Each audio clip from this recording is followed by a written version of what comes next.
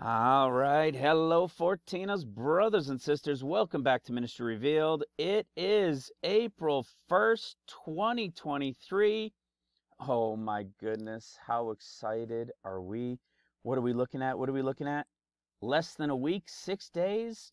This ministry, or most of us, we are watching and praying for this day right here. Not thus saith the Lord, not I had a dream or a vision, although these things happen. This is from revelation through discernment of the word that we have been digging into for about 5.5 years. And what a ride it has been. Brothers and sisters, this will be my last video. Okay, I couldn't do it.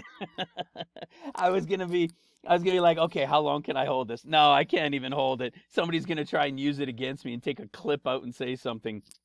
No, Yanni, last night we were talking in Zoom, and one of our brothers, and he was like, yeah, Alan's he's not doing any more videos. He's put an end to it, and he was saying, no, April 1st. So I thought I'd play along, but I just couldn't hold it. See, I'd suck at doing that, right? So no, it's not my last video. Although, depending how things play out, maybe there's room for one more video. Depends on what the Lord has going on in this period, right? We're looking for the possibility of the stone's throw that can come before the escape. It might happen during this time, but, right after the escape. But we are right in that range. We know it's about to take place. The last video, right here, the last video, if you guys haven't seen it, man, you want to come and watch this video. You want to understand some of the things that have been revealed in this ministry and the details that have been revealed through this ministry. Man, I'm telling you, it's not me. I have no idea why I was chosen as the vessel to bring this about, to bring about the revelation of our Lord and Savior. His is to come. You see, this is a piece of scripture a lot of people don't really get, right? Ecclesiastes 1:9. The thing that has been, Old Testament, is that which shall be, meaning it's still going to play out in a version. And that which is done, which are the things of the New Testament, the is that we're still living in until the moment the end times begin with the escape, are the is that shall also be done. Which means what? What has been in the Old Testament, what is the New Testament, both are revealing the is to come. That is so wild to understand, because what this is telling us is you can read, once you have end time eyes, once you have the eyes to be able to see, once you have the discernment given, and you spend time in scripture, study these videos. Take the time. There's a reason why I give 5 days in between videos, because they're big videos. They're packed with detail. I still have people that say, oh, why are your videos so long? Look, it's a study. It's a study. It's a breakdown. It's revelation. You have to take the time to go in and seek it. Be diligent, right? Because what is in this is the revelation of the Lord. And that piece of scripture is a piece of scripture that is the evidence to say, well, wait a second. Does that mean it's going to play out just like it did in the past? Does that mean it's going to play out just like it did in the New Testament? No. You have to understand types and shadows, right? These are typologies that you have to have the ability to discern, to see, and to understand how they are typologies playing out in the is to come. This is something we're going to get into, all sorts of things today, but it has to do with this piece in relation to the 7 churches that we're going to talk about briefly later on as well. You see, it's things that in the Old Testament played out over 2,500 years.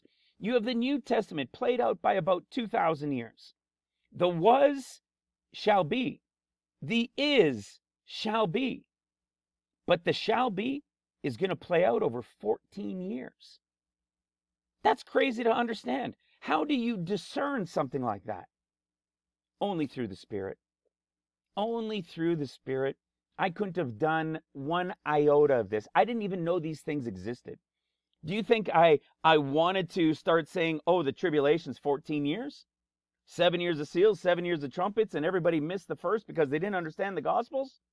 They didn't understand, not that they didn't understand the Gospels in the is, they didn't understand the Gospels that are filled with prophecy in type and shadows for the is to come. You see, I didn't even know this stuff existed. That's how I know it's through the Spirit-led. Just ask my wife. She'll have no problem telling you I had no clue because I didn't even read my Bible 5.5 years ago. King James was like a tongue twister to me. So, guys, this, for some reason, the Lord has used me as the vessel and you guys as well to understand it, to discern it, to share it, to go and seek it for yourselves to see that these things are true. And man, what a ride it has been, you know, and how much do we have left before it all begins? I don't know, maybe one more video? Prayerfully, maybe only one more video. What, 1, 2, 3, 4? We might not even get to another video. Funny I said that. Maybe it is my last video.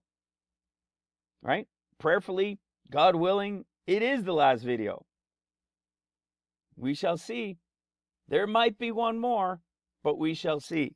And so I'd been debating on today's video and where I was going to go with it. And I had an idea to, you know, go into the workers again and do more detail into the workers than we had since we'd last done it. But I thought, man, we talk a lot about the workers. We've done a lot of the breakdown about the workers. The last video in relation to the 50 days, we spoke about that group and when they're chosen and the events that take place there. So I figured, no, I'm not going to go in that direction. I also wanted to continue from the previous ones over here where we understood these worker groups and what that final portion in Matthew 24 and how and who it's talking about when. But I didn't really want to spend too much time in going into the stuff that surrounds the again conversation. So I'd been contemplating, and it wasn't until this afternoon, literally this afternoon, and I was like, okay, I'm going to go down this road. And so what this road is going to be today is, you know, I think the title of this video is going to be The Revelation. And so what is meant by that is that I'm going to cover some of these big topics that have come to be revealed over the last 5.5 years. We're not going to go crazy into depth into everything. I'm not going to go I'm not even going to go into everything, let alone go into the depth of everything, because as you guys know, it would be like spending a 4-day weekend doing 8 or 10 hours a day to be able to go through a good chunk of what we're talking about. But we're going to hit on some of these big main points. I mean, we're talking like a dozen maybe different places. You know, things like the revelation of the Gospels, because it, you know, how that was missed because of Matthew. We're talking about the 14 years and the revelation of the 14 years and how the big picture is really 21 years and how the first 7 were quote unquote like easy years, showing that pre, mid, and post is actually all true, right? To be able to understand it and to see it in Scripture, to understand why there were so many debates, whether it was pre or whether it was mid or whether it was post, and churches have separated and arguments are going on. We can prove the reason why Scripture has all 3 of them that people can point to is because all 3 are true. Then we've got this crazy one, right? This one called chapters to years. That's one that people generally have a really hard time getting into at first, because they say, well, man made the chapters, man made the verses. It's as if man also wrote it, and they'll agree that it was Holy Spirit inspired, yet the #1 all-time best-selling Bible, the King James, in all of human history, year after year, no, the Spirit didn't guide the people who put the Bibles together into chapters, into years, chapters into verses. No, the Spirit couldn't be involved in any of that. The Spirit couldn't be involved in the Strong's Concordance word definitions. Of course he was.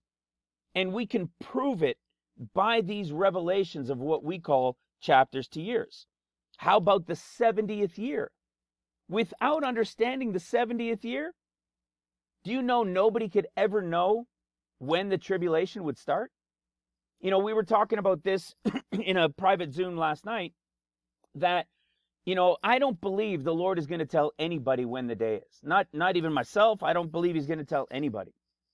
But through the revelation, the diligent seeking and revelation of his word, through what we've been given to understand, I believe we can understand the time frame and probably even get the day. The hour, no. But the day and be right in the range of it, yes, I believe so. Because there are certain things that have to be understood before you can even get there.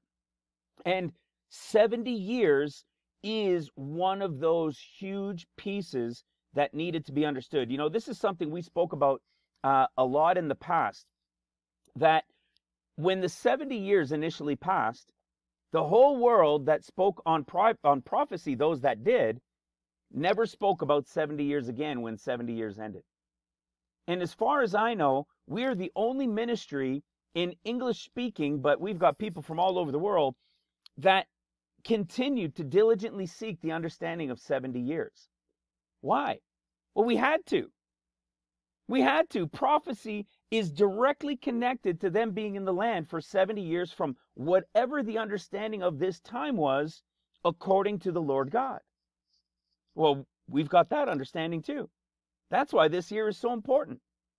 It's the year of all years that connects it. What about the revelation of the 7 churches? Right? I just showed that piece from on the screen about the 7 churches, the was, the is, and the is to come. We have the revelation of the 7 churches for the end of days, a mystery that the church had been seeking to understand for centuries. How about Daniel 9? Much of the book of Daniel in particular, we went through it in the 5 videos ago, in all Daniel to tribulation, right? And what about the revelation just in itself of Daniel 9, directly connected to 70 years? How about this one?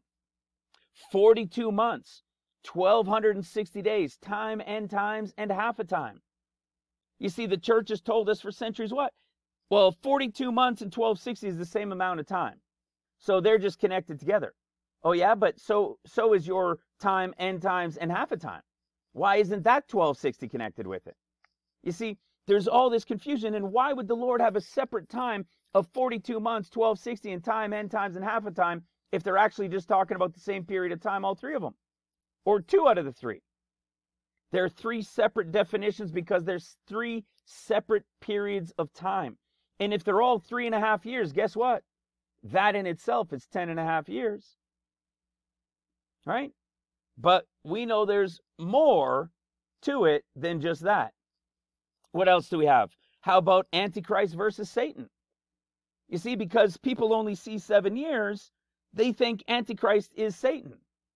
But we can go to Revelation chapter 16, and you can see it in the bowls that spirits like frogs come out of the beast, the false prophet, and the dragon. How is that possible if there's only 2? Right? They have Satan and the Antichrist as one, and they have the false prophet on his own. Well, that would mean there's only 2 of them. We've proven that there's all 3. And the only way to do that is to understand that it's 14 years. One is Antichrist, one is going against Christ's people, one is going against the Father's people. Okay? Then you have the creation story. How about that mind-blowing revelation of creation? That it wasn't one creation, but there are 3 portions to the creation. We've proven that out with Scripture. With Scripture. And how did it start? Not just with the end of days, but with the 14 years, but became the bigger picture of the 21. And the way to understand that started with Jacob. Mind-blowing stuff, right? And to understand that the alphabet, the Hebrew alphabet, is 22 letters, right? Revelation is 22 chapters. It's 7, 7, 7, and 1. Just like the menorah is set up with the almond blossoms. It's everywhere. The revelation of what? 50, 14, 50. What about that one? Right? The creation was spirit, light, and then flesh. Right? You have the Holy Spirit's portion, the Son's portion, the Father's portion.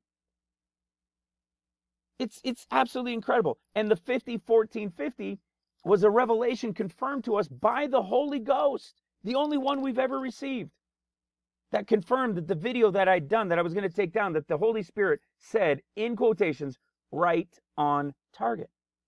And that was the revelation of 50 days, 14 years, and the 50th Jubilee. And that's what this was about, the first 50 days that come before the actual 14 years of tribulation begin. Will it actually start at day 1 of 50? Yes. But the official of everything kicking off and Jerusalem then being destroyed comes at the end of the 50 days. How about the Son of Man? Try to share that with people, right? Try to share that the Son of Man is actually going to be here for 40 days as he said he would. That's a mystery that really throws a bunch of people off. They say, no, that's impossible. He doesn't return till feet down. Yes, as King of Kings and Lord of Lords and all that stuff, but he's coming as the Son of Man, as Jonah was. Right? That's prophetic within the Gospels. How about the worker groups? How about being able to discern from John, Luke, Mark, and Matthew that there are 4 groups of workers? That there's going to be apostles from day 1 of 50. That there's going to be a disciple group from the Luke group that'll be with the Lord for 40 days and work through tribulation.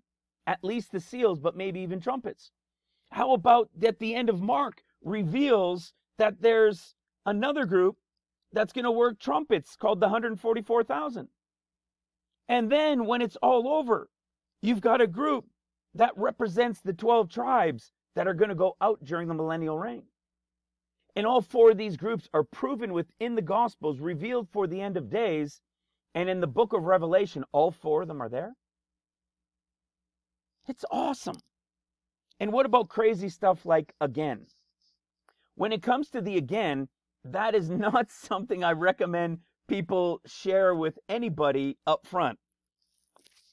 And what I mean by that is if somebody doesn't yet understand the revelation of the Gospels and the years and that Antichrist and Satan are separate and are coming in their times and then together. And when the Son of Man comes, that he's coming, there's the pre-trib escape.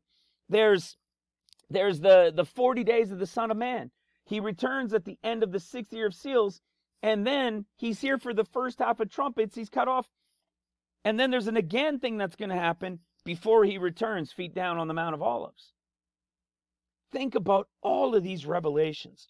And we can take every single one of these into the Gospels, into the discourses, into the book of Revelation, into Daniel, into the creation story, into Psalms, into the law of Moses, into the prophets.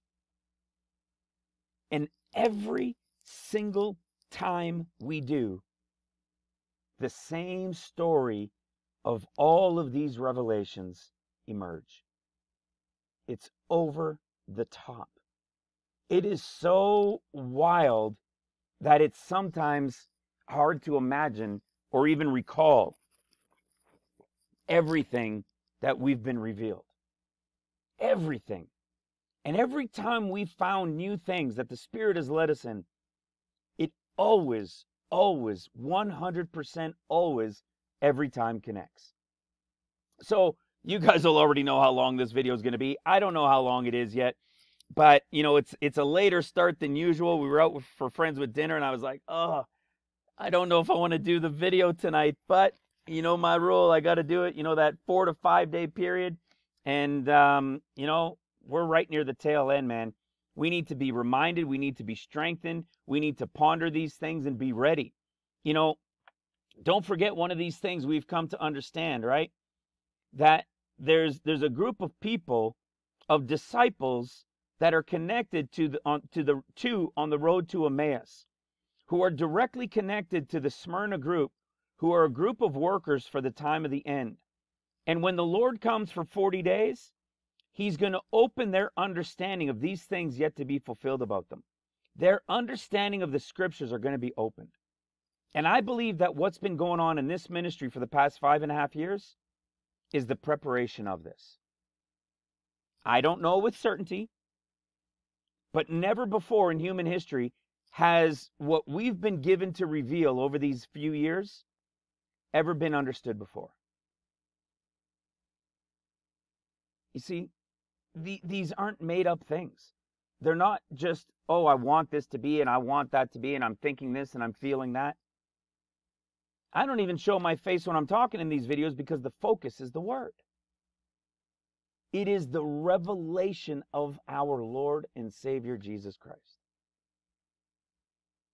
Ponder on that sometimes. Think deeply into it sometimes. It freaks you out. Who on earth are we to have been blessed with such incredible revelation of the Lord that He has kept a mystery since before the foundations of the earth? Man, that's a tricky one, right? How do you even comprehend that? How do you really explain that to someone? There's only one way. You've got to watch. You've got to watch these videos. You have to take the time to go in and follow them and discern them. Right? Like I always say, go to this playlist. Click on the playlist link.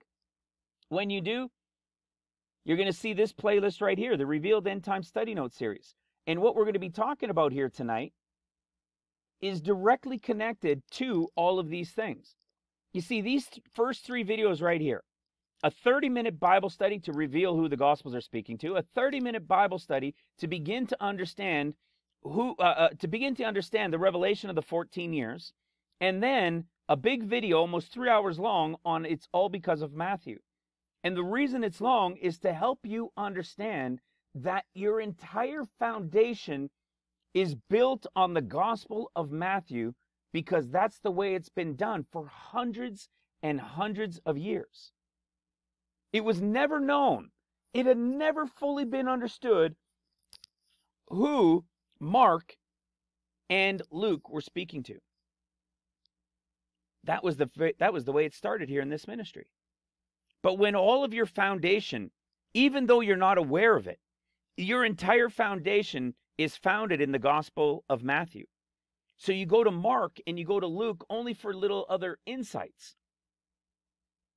You're not going to be able to understand prophecy if you don't first understand the revelation of who the Gospels are speaking to. These three videos are going to blow your mind. Then you have one more detailed, right? The 40 days of the Son of Man, pre, mid, and post, the book of Daniel, the open books, the 7 churches, to be able to understand seals and trumpets like you never have before.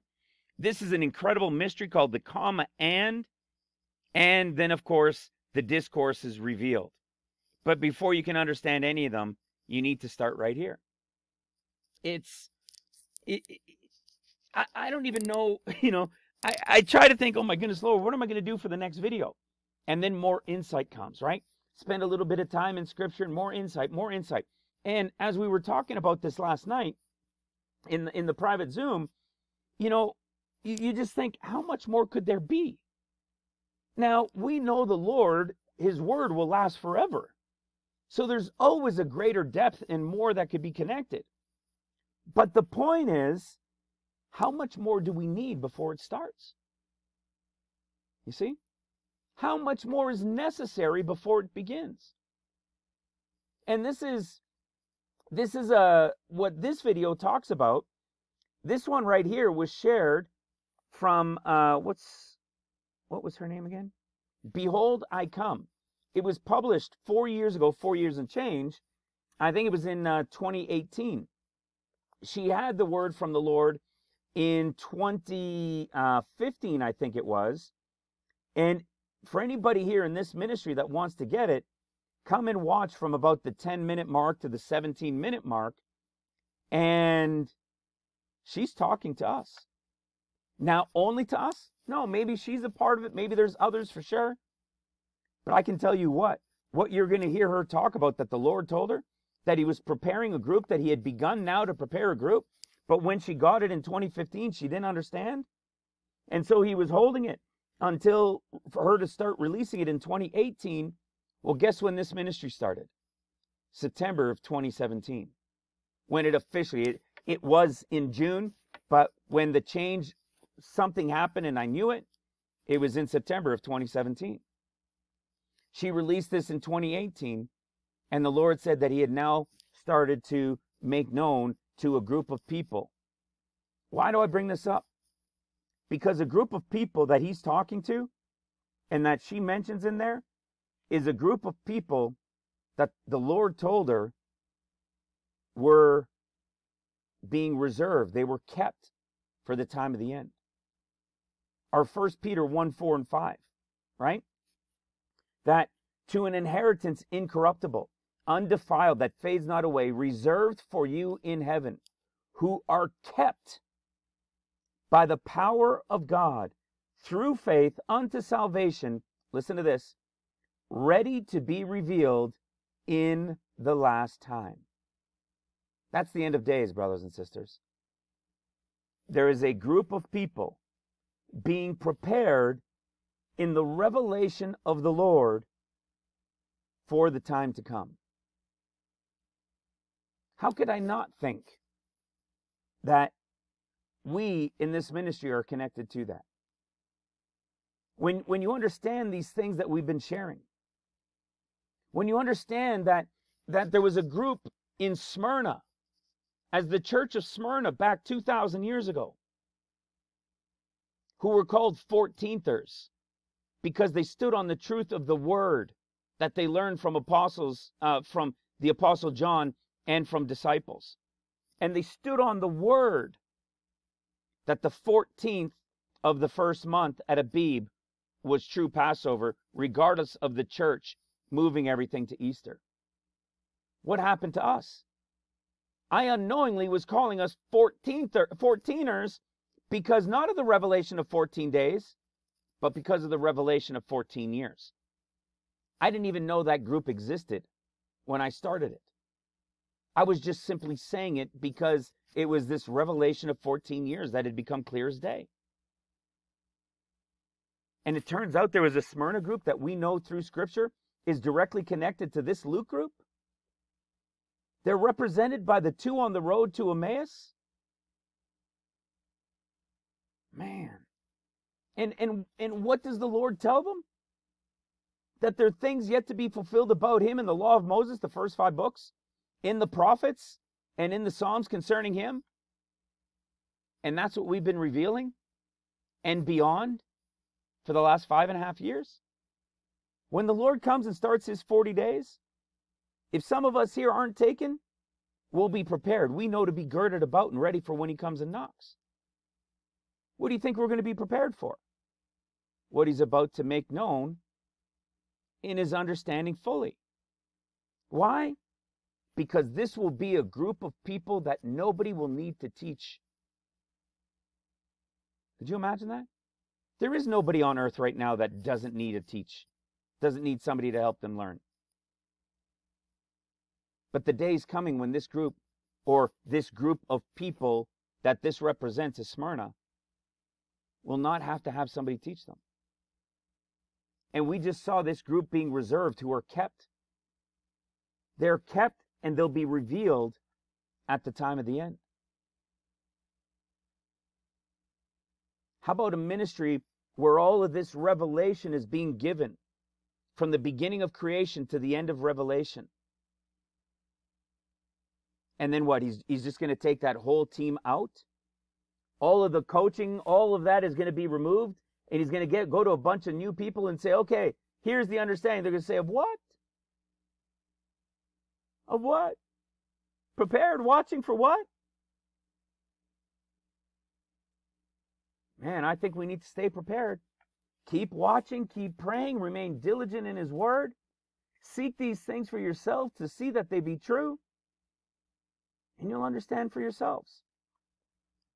So like I said, let's go into a number of these things now. We're going to touch on a whole bunch of them.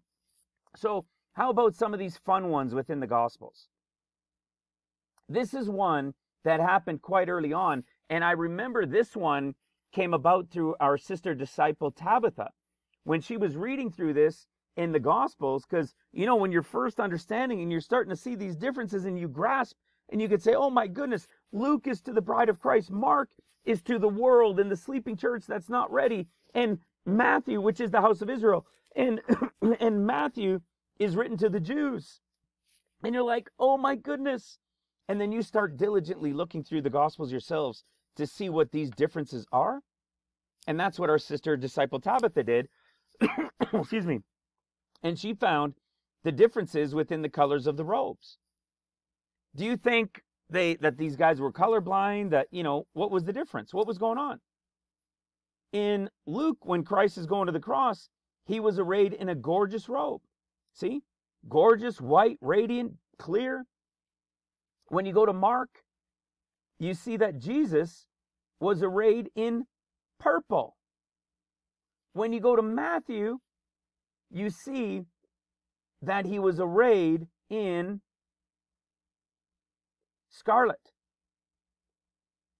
Were these guys colorblind? Was it because one was looking from one angle and one from the other angle and one from another angle? No. There was prophecy built into this. What is this telling us? How about we go to Revelation 17? Excuse me. In Revelation 17, what are the tribulation colors? Revelation 17, verse 4. And the woman was arrayed in purple and scarlet. The woman riding the beast was arrayed in purple and scarlet. Was she arrayed in a gorgeous white, beautiful white robe? No. That's for his bride. You see? How about this one? This is another fun one. When Christ is on the cross. Okay? Listen to the wording when Christ is on the cross. Listen to what he says. Luke 23, verse 46. Father, into thine hands I commend my spirit. Right? Those would be my words. If I knew I was about to die or be beheaded or something, those are the words I would cry out, Father, into your hands I commend my spirit. But what did he say in Mark and in Matthew? It was the same wording. You guys remember what he said? My God, why hast thou forsaken me? Do you think Christ was actually believing he was forsaken? Or do you think maybe there was a message? Well, it turns out when you go into the word definition for forsaken, which is only found in the Mark version and in the Matthew version, it means to leave behind. Hello. You see, if Luke's is the bride, so the first will be last, the last will be first. Matthew, Mark, Luke will become Luke, Mark, Matthew in the Synoptic Gospels. What do you think they're going to be crying out? The purple and the scarlet. My God, why have you left me behind? They're being left behind. They weren't prepared. They weren't repentant. They weren't diligent. They weren't loving and seeking the Lord, loving their brothers and sisters. They weren't as Enoch was. These are incredible, incredible pieces to understand. But as you guys know, these are just the tip of the iceberg. Right? We were talking about even, how about this one? We'll touch on, well, we can even touch on, I'll probably just be going all sorts of areas. So how about this one that we've talked on many times, Jonah? This is one that stumps everybody. How could they be the same story if in Luke chapter 11, with the story of Jonah, Jesus says he, as the Son of Man, is going to be a sign as Jonah was. Well, what kind of sign was Jonah? He was a 40-day warning to Nineveh. This hasn't happened yet. It was prophetic. It has not happened. When Christ resurrected from the dead, he wasn't going around warning for 40 days. When Jonah warned for 40 days, it was at the end of those 40 days, bang, they were going to be destroyed. Not 30-some years later, which wasn't even 40, by the way. You see? It never was fulfilled yet. This is what he's going to fulfill when he comes for 40 days after the escape and the wedding that's going to take place during the 50 days. How about when you go to Mark and you see the difference with the story of Jonah? This is where everybody gets stumped up. Listen to this. They sigh deeply, and he says, why does this generation seek after a sign? Verily I say unto you, there shall be no sign given to this generation. and he left and entered in a ship and he left. People have never understood this. This is how powerful it is that I'm telling you right now. This has never been understood for centuries.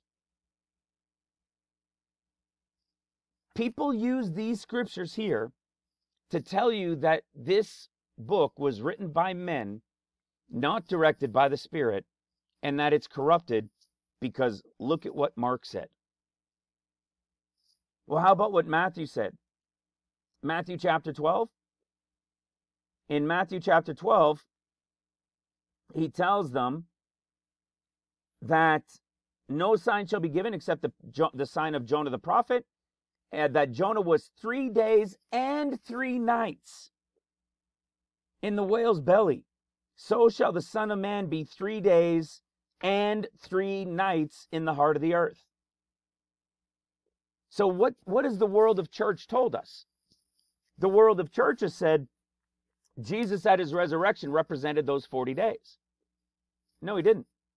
Because he didn't do as Jonah did. And they'll tell you this was his, when he was dead for 3 days and 3 nights.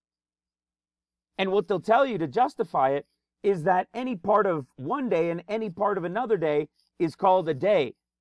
So even though it was really a day and a half, a little bit of one day, one full day, and a little bit of the next, that was 3 days. No, it wasn't. This doesn't say 3 days. It says 3 days and 3 nights. That means 72 hours plus. 72 hours is what that means. This was not fulfilled yet. How do we know? Because when you go to the story of the resurrection, the angel tells them, and this is why that video in the intros with the comma and is so important. He says, remember when he told you, listen to this, Luke 24 verse 7, that the Son of Man must be, so he said, saying, the Son of Man must be delivered into the hands of sinful men. That's the beginning. Comma and, meaning separation of events, but added together. Be crucified, comma, and the third day rise again. You see, he wasn't 3 days and 3 nights in the grave. It was a little over a day and a half. There's no way to justify saying the third day he rose again when the entire story of the third day when he rose included him being taken into the hands of sinful men, being crucified, then being put in the grave and resurrected. That is not, even the entirety of these events was not a full 3 days and 3 nights, let alone being in the grave for a full 3 days and 3 nights. This has stumped people for centuries. But you know how it can be justified? Because everybody reads from the Gospel of Matthew. That's why that video on It's All Because of Matthew is so important. When your entire foundation is from Matthew and it's written to the Jews, which most of the world knows, they're learning from the perspective of the Jews. So Christians that talk about pre-trib or mid-trib or post-trib, the reason they're doing it is because they're learning from Matthew and they're saying the 7 years of tribulation is to the Jews. Well, they're right in where they're thinking. The only problem is because they never understood who Mark was, they think the tribulation is only 7 and that they go pre-trib. You see, what they don't understand, that means they're at the end of Mark and Matthew's time is about to start. The end of Mark is the rapture of the great multitude between the 6th and the 7th seal. And when that's over, guess what happens? 7 years of trumpets is to Matthew. And that's why when you read at the end of Matthew's discourse, or at the first portion at the end of Matthew 24, at the coming of the Son of Man, that is post-trib. But the group at the end of Mark were the ones that went in the great multitude rapture. That was the end of seals. The ones that go before it all begins is Luke's group. And that's why Luke's discourse is so much more different than Mark and then Matthew's. You see, let's have a quick look at Luke's discourse. In Luke chapter 21, there's a there's more than one, but there's very key pieces to understand. You have black letter words here, and you have black letter words here. Both very important because they're telling you the time that these two pieces are connected to. So it says in black letter words, then he said unto them. It's like he's saying he said unto Mark's group and Matthew's group. Then he said unto them, nation shall rise against nation, kingdom against kingdom. Okay? Earthquakes, famines, all these things. But then what does Luke do? Luke 21:12, he jumps in and says, but before all these. Before all what? Before all this starts. Well, if you go to Mark's discourse, and even Matthew's for that matter, but if you go to Mark's discourse, listen to what it says. No red letter words. No black letter words. It's just simply Mark 13:8, nation shall rise against nation, kingdom against kingdom. There shall be earthquakes in diverse places, and there shall be famines and troubles. These are the beginnings of sorrows. We've proven through Scripture that this one verse is the first 2.5 years of seals. It's World War III. It's the 2.5 years before the other stuff begins, which is 42 months, 1260, time and times and half a time. You see, no black letter words. This is the beginning of the 14 years. Nation against nation will begin with the attack on Jerusalem at the end of the 50 days. Again, when we go back to Luke chapter 21, into his discourse, and we come down here to the other place where it says, and he spake unto them a parable. It says, behold the fig tree and all the trees. Well, this is about when they begin to sprout. And when they shoot forth, listen to this. When they now shoot forth, you see and know for your own selves that summer is now nigh at hand. What does that mean? Near at hand. It's not summer yet, but it's near. Which means that one and this one beginning are at the same time. Do you know what that means? That means that the but before all these has to happen before summer. In fact, not only does it have to happen in the spring, this is also going to begin right before summer. It has to still be before summer, because the clue is telling you that summer is near at hand. Isn't that exciting when you understand that we're in the 70th year right now? And we'll talk about that. That this would be the beginning of the 50 days. This is the end of the 50 days. And look at how close summer is. It's near at hand. But only is it going to make a difference when you're actually in the 70th year, of course.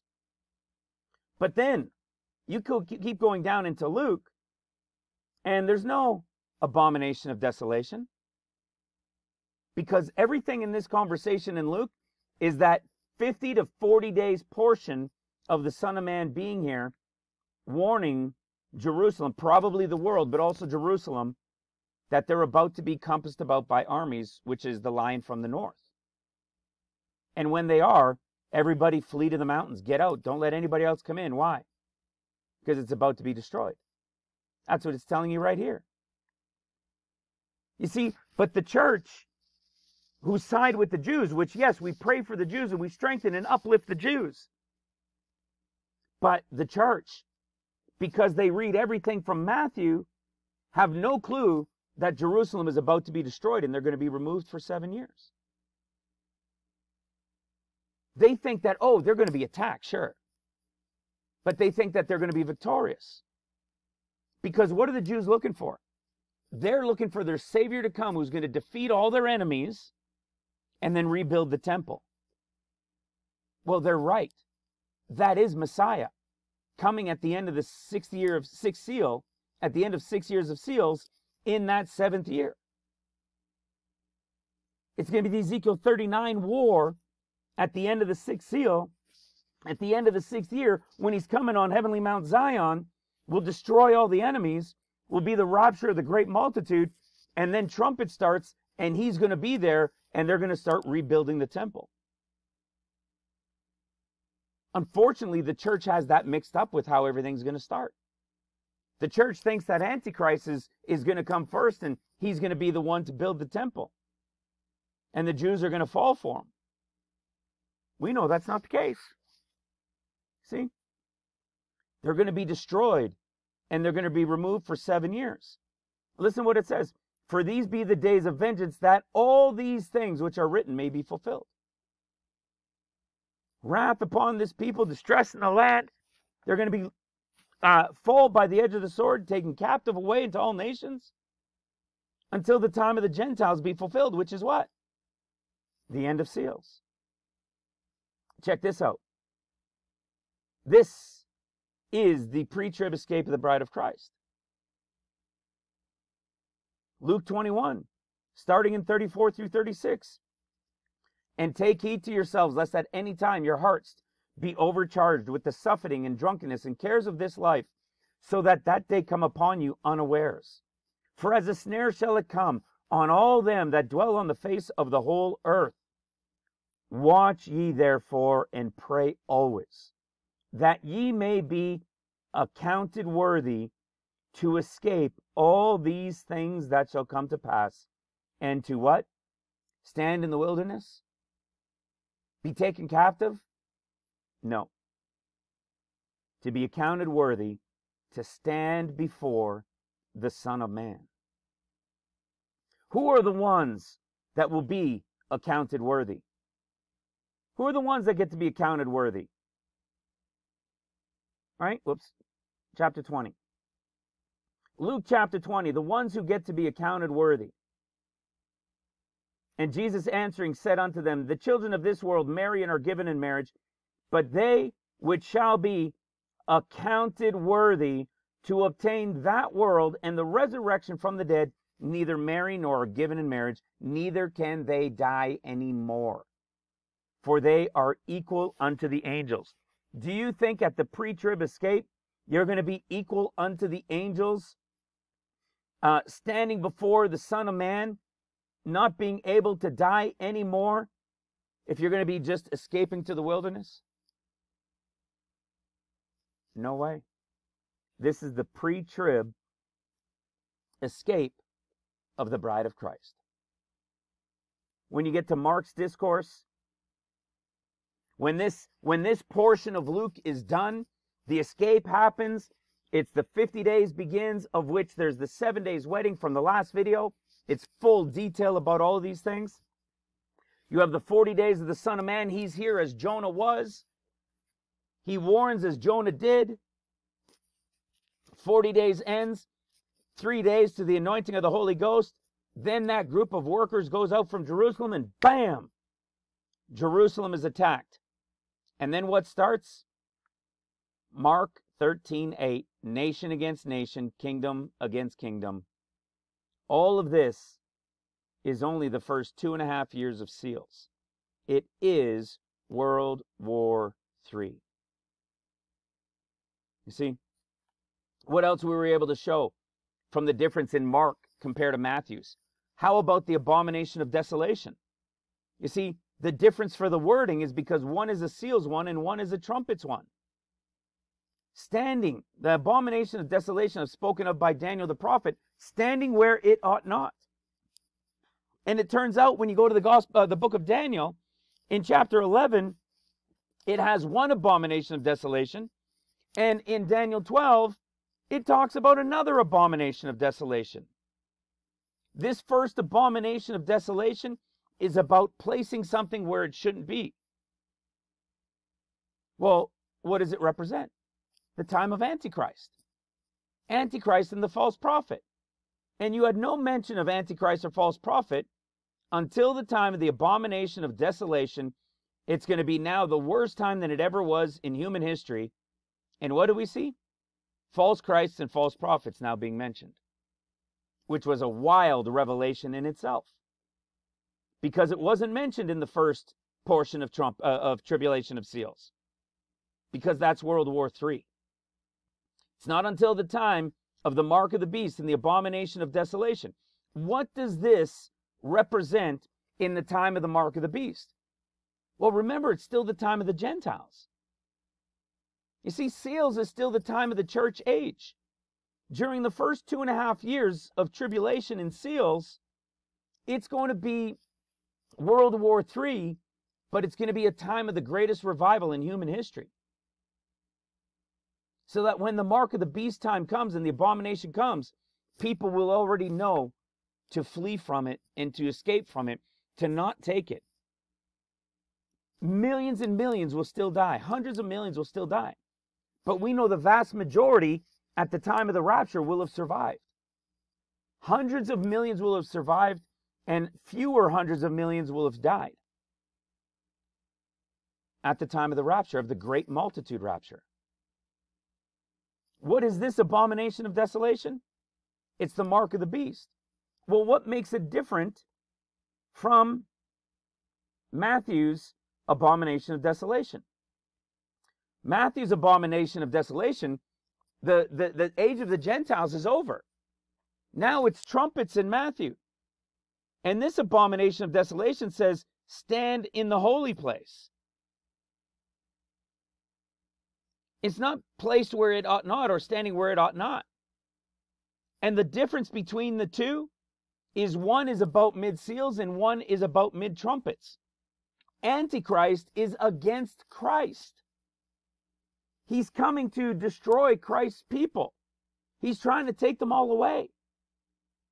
Satan is coming for God's people, the Jews. What's the difference between the two of them?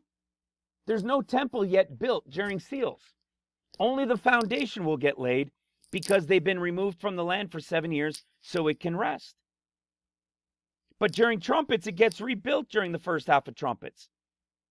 And when Satan is cast down and the pit is open and Antichrist is brought back and all three of them are there, that's when he steps into the holy place, which is going to be the temple that will have been rebuilt in the first 3.5 years of trumpets. This is proven to us by an incredible picture of Moses' temple compared to Solomon's temple. Okay? What was Moses' temple that represents the time of seals? It was made of skins. You see? It was made of skins. What are you made of? Skin, right? Flesh covered what? Flesh covered a portable temple. What are we? A skin, flesh covered portable temple that God dwells in. And during the age of the Gentiles, the Lord is going to be dwelling in this temple. So what do you think is going to happen during Mark's abomination of desolation? It's the mark of the beast. It's the mark of the beast. The one for Matthew is after the temple had been built, when the Gentile age is now over, and it's the 7 years of trumpets.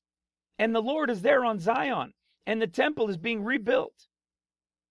While there's a war with Michael and his angels, and Satan and his angels, before he loses and is cast down. What will have been built during the first half of trumpets? The third temple. This is why the Jews aren't going to fall for the Antichrist. They're going to be destroyed and be fleeing.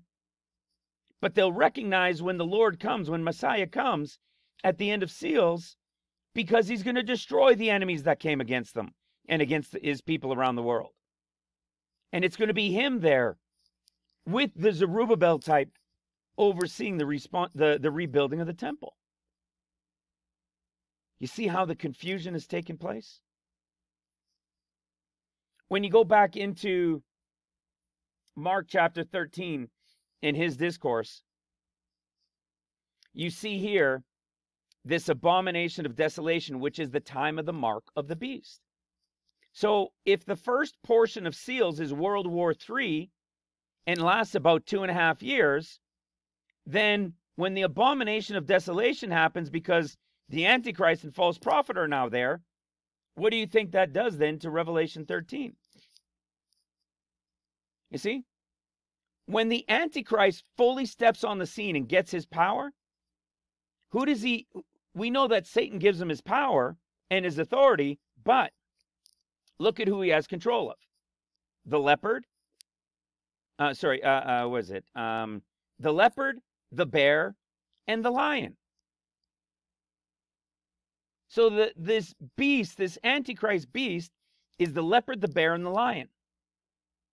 And what is he going to be given? He's going to be given power to continue 42 months. When he gets his power, what's going to happen? The mark of the beast. The mark of the beast comes. So that means when the mark of the beast comes about, he's here on the scene. He's being shown as the guy. Why is so much of the world going to fall for him? Because they just endured 2.5 years of a literal global World War III in the midst of famines, troubles, which is roilings of water, so tsunamis, famines, major earthquakes ripping the earth apart in places. But at the end of his 42 months, what happens? Well, for that, we can go to Daniel chapter 7. You see, what do we read about in Daniel chapter 7? The first beast is the lion. This is the one that's going to destroy, as Assad, who's going to destroy Jerusalem. Then you've got the bear. So they're all independently working during World War III. Because it's nation against nation, kingdom against kingdom during the first 2.5 years. So you have the lion bringing about destruction in Jerusalem and Middle East war breaking out fully. Then you've got the bear, Russia, probably working with China, but this is Russia, and that'll bring war to the nations. And then you've got the leopard. And the leopard is the control center where everything is going to be kind of organized, if you will, which is probably going to be Germany or somewhere up there in Europe. But when is the fourth beast? Right here. There's your fourth beast, which means these three are operating independently in World War III, whether together independently causing World War III all over the world. Not like World War II. This will actually be throughout the whole earth. But when does the fourth beast show up? There he is, after the other three, which means those first three were all part of World War III first, before you can get to Revelation 13, where this beast takes over all of them and has the authority and the voice of the lion in the Middle East, has the army of Russia, and has the control over in Europe or in Germany specifically. This power that he's going to have, we know from Revelation 13, is going to last 3.5 years or 42 months, which will take it to the end of the first 6 years of tribulation, which is the end of the sixth seal. What do we see happen at the end of the sixth seal? We see the Son of Man and the Lamb, right? Or the one sitting on the throne, and the ram and the lamb, and the time of the Lamb's wrath. What do you see in Daniel 7? The Ancient of Days now did come. Okay? And what happened? The beast, the Antichrist, was killed. He was killed, but the rest of them, like the false prophet, wasn't killed. And all the other 10, the 10 toes and everything, they weren't killed, but all their dominion was taken away. But the beast, he was. His body destroyed and given to the burning flame. And then what happens? Then one like unto the Son of Man came with the clouds of heaven to the Ancient of Days, and the dominion was given to him. This is at the end of 6 years of seals. This is at the end of the Ezekiel 39 war. This is why the Jews will recognize him. You see, this is exactly what you read at the end of the 6th seal. So when you go back now into Mark, and you go into Mark 13, look at what we read in Mark 13. There's your abomination of desolation, which was all about the mark of the beast, Antichrist and false prophet. It's going to be the worst time in human history in that second half of seals. And then you have the coming of the Son of Man. Okay? This is the Lord coming at the end of the 6th year of seals, just like you read at the end of the 6th seal. And now when we go to Matthew, remember this teaching, it was such an exciting one. When you go to Matthew's discourse, and we see this abomination of desolation, or before the abomination of desolation, remember in Mark's first half of his, before the abomination of desolation, there was no mention of false prophets or false Christs. It was only after, at the time of the abomination of desolation. But we know, at the end of seals, only Antichrist is killed. But the others have their dominions taken away. So now we're at the first half of trumpets in Matthew 24, and guess what? Only false prophet is mentioned in the first half of the discourse. Why? Because Antichrist was killed. Pretty wild, right? And then what happens? Then there's going to be the abomination of desolation. This will be after the third temple will have been built, the actual physical third temple. While the Lord was here. This is where Messiah gets cut off. And they now fly away on the wings of an eagle for the time, end times, and half a time. Because Satan has lost his battle in heaven, and him and his angels have been cast down. The pit is opened, and when the pit is opened, Antichrist is coming back. So guess what happens after the abomination of desolation in Matthew 24? False Christs and false prophets are back.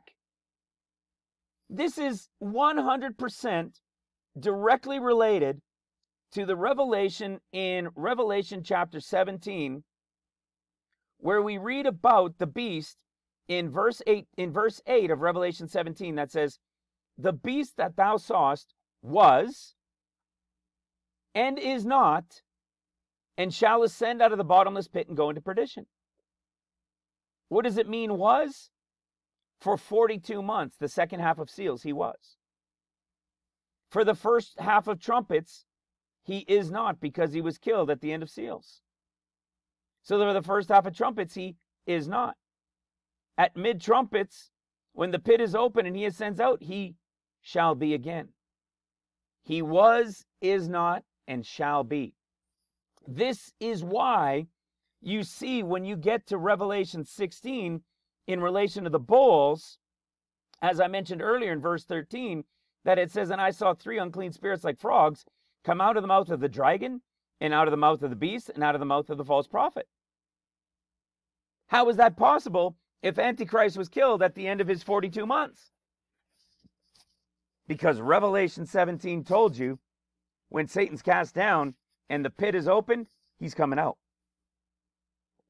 So as bad, as awful as it said it was going to be since the creation of the earth, in Mark's discourse at the midpoint when Antichrist gets that power, when Matthew's mid-portion comes at this abomination of desolation, this is going to be the actual standing in the holy place, and that holy place is going to be the rebuilt third temple.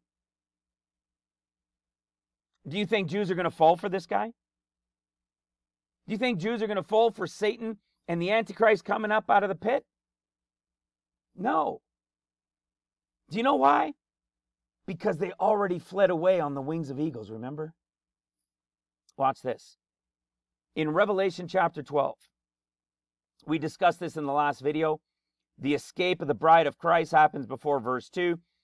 The travailing in birth is the Son of Man here for 40 days. And the pain to be delivered is literally that piece from Mark 13, verse 8, that equals the first 2.5 years of seals, which is World War III. Then, there you go. Dragon giving power and authority to the Antichrist for 42 months. There's your third of the stars, the early fig tree cast to the earth at the sixth seal. And then what do you see? The Son of Man coming.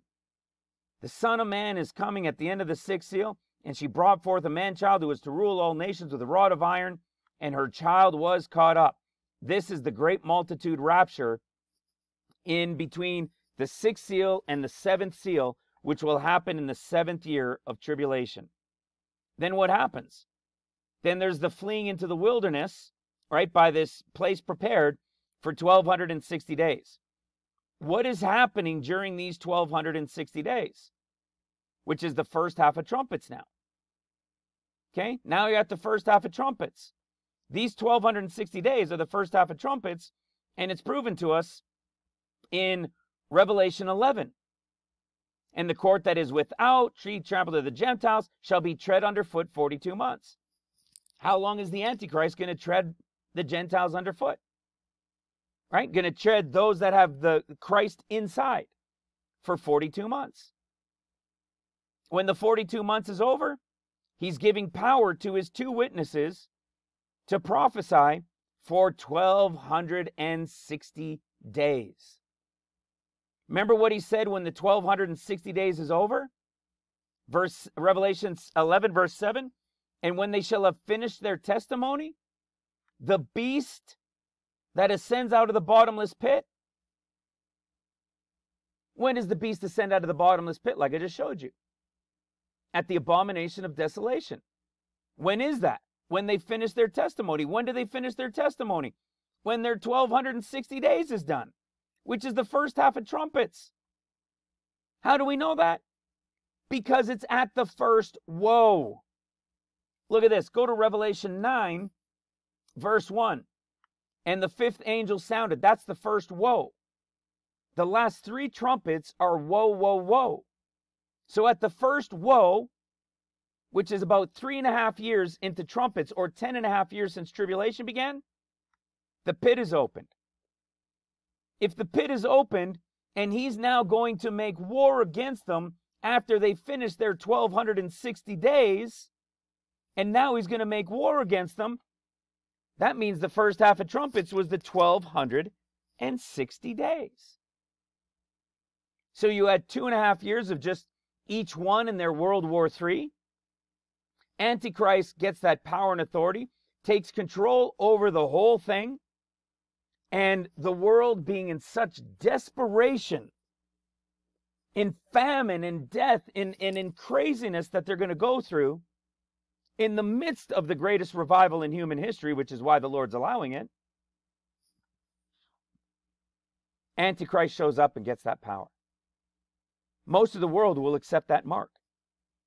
Most of the world will worship him. And the reason is because they can't take the suffering anymore. They can't take what they've seen. Imagine all the world's wars in the was and in the is that have already taken place throughout earth. Now imagine that none of them compared to what's about to happen. Because at no time in human history were there this many people on the earth since the flood. In all of those wars. And this time it's the entire planet. Every other one was somewhat regional. Even World War II. This is the entire world. That's why most are going to believe him. You see? So we've got the 2.5 years of World War III. He gets his power to continue for 42 months. The Lord returns on heavenly Mount Zion, not feet down, not the whole world seeing him everywhere, but comes on heavenly Mount Zion. The whole world freaks out seeing this coming. They hide into the rocks. The Lord destroys the enemies. The great multitude rapture comes in. Okay, the great multitude rapture comes in. Then we know there's the 1,262 days, or the 1,260 days after the 42 months. Those 1,260 days is also the length of time that a war is going to be taking place in heaven between Michael and his angels and the dragon and his.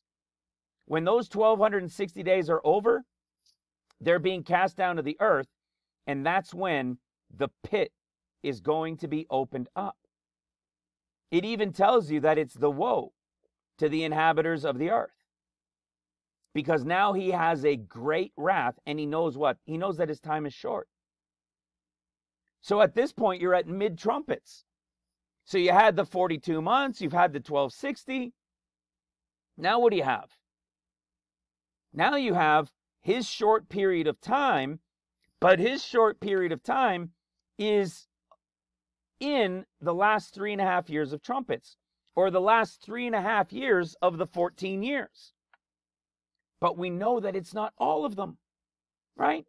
Watch this. This woman flying into the wilderness on the wings of a great eagle isn't just the Gentiles, those that were saved and so forth. The rapture group's already in paradise. So this relates to the tribes and everybody else. Because when he defeated them at the end of the sixth seal, the Jews recognized who he was, because that's who they're waiting for. Who's going to destroy all the enemies and then rebuild the temple. So when he destroys the enemies and he rebuilds the temple, don't you think that what they've been watching and praying and seeking for thousands of years, for, almost 2,000 years, they're going to recognize it when they've been passing it generation to generation? They're going to recognize it. And they're going to be a part of the rapture group, but not going to paradise. They're going to go in after them, and they're going to Jerusalem at the end of those 7 years. And so 3.5 years later, after those 1260 days are done, after the rebuilding of the third temple, when Satan is now cast down, there's only 3.5 years are left. And that's called a time, comma, and times, comma, and half a time. That's 3.5 years. That's 1 plus 2 plus a half. That's 3.5 years. Those 3.5 years will take you to the end of the 14 years. But guess what? That's not all Satan's short time. Satan was given a short time. He knows that his time is short. But he doesn't get all final 3.5 years, of which Antichrist is now back to, right? Could you just imagine what that's going to be like? Satan cast down to the earth, his fallen angels with him, the pit opened, Antichrist coming back, and whatever else. Just imagine what mid-trumpets is going to be like. Thank goodness for being able to take these guys away for the last 3.5 years. Okay? What ends up happening during those 3.5 years takes us right back to Daniel. In Daniel chapter 12, when they're asking, right? We talked about this in Daniel in the previous videos. When Daniel is talking and the angel says, man, how long is this going to last? Right? The man clothed with linen, Daniel 12:6. And one said to the man clothed with linen, which was upon the waters of the rivers, how long shall it be till the end of these wonders? And he lift up his right hand and so forth, and he says, that it shall be for a time, times, and a half. There's no and here, but there's an and here, which means this isn't an addition. It means 1, 2, plus a half.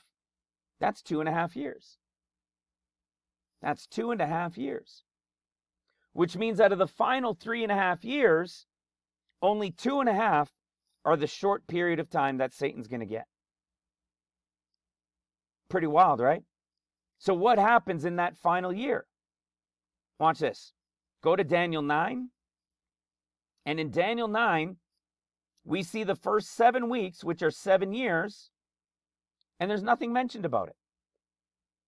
Because this is a conversation to the Jews. The first 7 years they were removed from the land. Comma, and, meaning plus 62 weeks, which is about 3.5 years. And what does it say? The streets and the walls shall be built again, even in troublous times. Until what? Till the end of those 3.5 years approximately, and then Messiah is cut off. This isn't Messiah Antichrist. This is the Messiah. Because the city and the streets were being rebuilt and the temple in the first 3.5 years. Why is he cut off? Because the people of the prince that are coming to destroy. It's when the pit is opened up. Remember what it said? In Revelation 12, he's going to go after them with a flood. So when Satan's cast down and the pit is open, he's going to go after them with a flood, knowing that his time is short. He goes after them with a flood. The earth is going to open, and they're flying away on wings of an eagle for the time and times and half a time. So now they're gone. So what is he going to do now? He's turning his attention to bring about a war against who? Just like Revelation 11 said. He's going to make war against the two witnesses. And the two witnesses, that war is going to last 2.5 years. How do you know it's going to last 2.5 years? Because they're killed at the end of the 6th trumpet and then resurrected after what? Well, isn't that interesting? After 3.5 full days. Interesting, right? Remember Matthew's Jonah story? After 3 days and after 3 nights in the heart of the earth means sometime on the 4th day. Just so happens the two witnesses are doing that. All right? So how long is this war going to last? 2.5 years. Because when you go to Revelation 11, at the end of that 6th trumpet, when they resurrect, what happens? 7th trumpet is about to blow. And if you go to Revelation 10, it tells you that when the 7th trumpet, the last trumpet, is about to sound, just as the lips are going to it, it says the mystery shall be finished. What mystery shall be finished? What mystery of the end shall be finished? Right here. Because Satan's time to the end of tribulation, or the 3.5, only 2.5 years did Satan have. And it's Yeshua Messiah returning, feet down on the Mount of Olives at the end of those 2.5 years, or at the end of the 13 years, 7 of seals, 6 of trumpets. And what happens? Well, there's your unto the end of the war. Desolations are determined. This end of the war is the war against the two witnesses for 2.5 years. Which leaves what? 1 week of years left. 1 year left. This is Messiah confirming the covenant that he made at the end of seals to the start of trumpets. It's absolutely mind-blowing to be able to see and to understand these things, guys. It's fulfilled everywhere. You see, a lot of people like to go to this one, and they're right, because it's an easy one. Zechariah chapter 14 is the day of the Lord when he returns feet down on the Mount of Olives to bring about the second destruction with Satan and those that were with him. And then Satan is bound for 1,000 years. You see, pre-trib, mid-trib, post-trib are all true. It's Luke, it's Mark, it's Matthew. It's one of our famous ones where the revelation of the 14 years first came to be understood. 2 Corinthians chapter 12, verse 2. I knew a man in Christ. Those who are in Christ are those that Romans 8:1 tells us that there's no condemnation for them. They're not living after the flesh. They're living by the Spirit, even though we're walking around in fleshly bodies. We're walking by the Spirit, living by the Spirit. Who are these people? They are the ones that are led by the Spirit of God. They are the sons of God. When we went to the creation story, remember we said the first creation portion was what? The Spirit of God. What did Romans just say? They're the ones that have the Spirit of God. They are the sons of God. They're part of the gap theory creation that we've proven is a typology of 7 days as well, or 7,000 years. But it's also a picture of a very short period of time, because the Lord was excited to create. He was excited to start building the spirit portion creation. This is the Romans 8 portion of people, those that are spirit-filled, that are the co-heirs with Christ and children of God. Remember what it said? If so be that we suffer with them. Are you ready, 14ers? You see? It's absolutely everywhere. 2 Corinthians chapter 12 again. So you have in Christ, but what did you get? Above 14 years ago. That's what the last video was all about. Those 50 days are the revelation of above 14 years. It's 50 days, 14 years, and the 50th Jubilee. The Lord returns at the end of 13. He fulfills that 14th year, and then the millennial reign begins. So that means he's here in that final year, destroying all the enemies that came against. And then what happens? All those that were in the wilderness till the end of the Revelation 12, time and times and half a time, they're all brought back at the end of the final year of Zechariah 14. And when they're brought back, it'll be the final Jubilee, the 50th Jubilee year, and they will all be forgiven their debts. They will all receive their land back. Everything they were promised will now begin. Look at this. What happens to this group above 14 years in this typology that Paul is representing? They're a group that's going to be like a rapture, like a caught up. Excuse me, they go to the third heaven. This is where the pre-trib group is going that we believe is going to happen by next Friday. They go at the beginning of the 50 days. Then you see, and I knew such a man. So, like, again, the word like this one, but not the same in Christ. It's too late to be in Christ after the pre-trib escape happens. But they're still kind of like them, right? They love the Lord, they've accepted Him, they've repented. Okay? So it's such a man. And where does this one go? Was caught up to paradise. This is the great multitude rapture of Revelation chapter 7. It's Revelation chapter 12, verse 5, the was caught up. And then look at what you see. He's then talking to them as the Lord, right? The typology with Paul. And he's saying, behold, the third time I'm ready to come to you. Now he's talking to the Jews.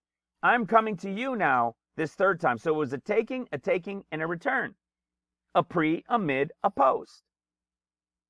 He's not going to be burdensome to them, right? You're the parents. You have to lay up for the children, right? Because they're the ones that knew. They were the Lord's people. They were the chosen ones. They passed down the scriptures and so forth for generations and for thousands of years. They were laying up for us. But their glory of their promise. Do you know the scriptures say that as magnificent, and this is almost hard to believe, right? That as magnificent as it is going to be in the third heaven for those pre-trib, and as glorious as it's going to be in paradise for the mid-trib people, it says that what He has planned for them in their time, in their promise, which is the millennial reign with Christ, says it's going to be even more glorious. Try to imagine that. It's supposed to be even more glorious. They're going to have a greater wow. Could you imagine than being in the third heaven? Heck no. Third heaven, baby. I'm ready for the third heaven. Let's go. I can't even imagine what that means. That their promise of their heaven on earth, right? Their kingdom of heaven is the heaven on earth. Ours is the kingdom of God. It's hard to even consider the depth of what that means. You see, it's all about the was, the is to come. The was and the is are all typologies in the is to come. How about this spectacular revelation? Okay, we've just recently touched on this one, and we've done many videos on it since the revelation of it. This is the spirit group. After the spirit group, The Lord is made light. The Father makes him light. You go to Genesis 2, and after the day's creation, God forms man. Well, Jesus is called the last Adam. So he's got a connection in the typology to Adam, right? And this is when flesh was created. So what did you have? You had the Word, which is the spirit group. You had him then being made light, which is the Mark group. The first one is the Luke group. The light group is the Mark group. And then the Matthew group is the flesh. And we're living in there thousands of years since the flesh began. It's crazy. To discern and to be able to understand that, and we were able to show it from John chapter 1. In the beginning was the Word. Right? The beginning was Christ, and the beginning was Father in Taurus at Resurrection Day, which is called the beginning. Christ is the beginning. He is the first fruits beginning. That was how we got the revelation that it was the Feast of First Fruits, the 50 days before Feast of Weeks, when the 14 years begin at the Red Horse Rider. So what do you have? The beginning was the Word, right? It was the spirit portion. And listen to this. In the beginning was the Word, so Christ, right? The same was in the beginning with God. That's the Father. So you had both of them there in the beginning. One was Taurus, one was first fruits. In the beginning, that was the beginning. It was first fruits on the very first word of in the beginning. It happened at first fruits in Taurus. But of course, now the sun is off by 2 months. Crazy, right? Well, what happened after the beginning? Jesus was made light. John even tells us. After he was made light, what does John say? He was made flesh. What's the story? Spirit, right? Holy Ghost, Son, and Father. What was the creation story? The Spirit of God first, then he was made light, and then Adam was flesh. Adam is the fleshly, first is the fleshly, right? The soul. Then the other one is a quickening spirit. And that was Christ in the flesh. Wild, wild, wild things. And you want to know what this here in John really helped us to open up the creation story? But there were a couple other parts that were revealing themselves to us along the way. Like in Genesis chapter 29.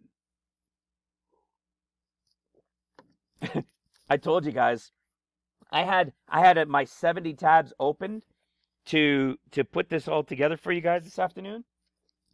I haven't even gone to my tabs. I told you, man, if this isn't spirit-led, I don't know what to tell you. If you can't see that this is spirit-led, you're just not paying attention. It's over the top. I could do this in my sleep. It's craziness. Look at the story of Jacob. This is where a lot of the picture began years ago for us.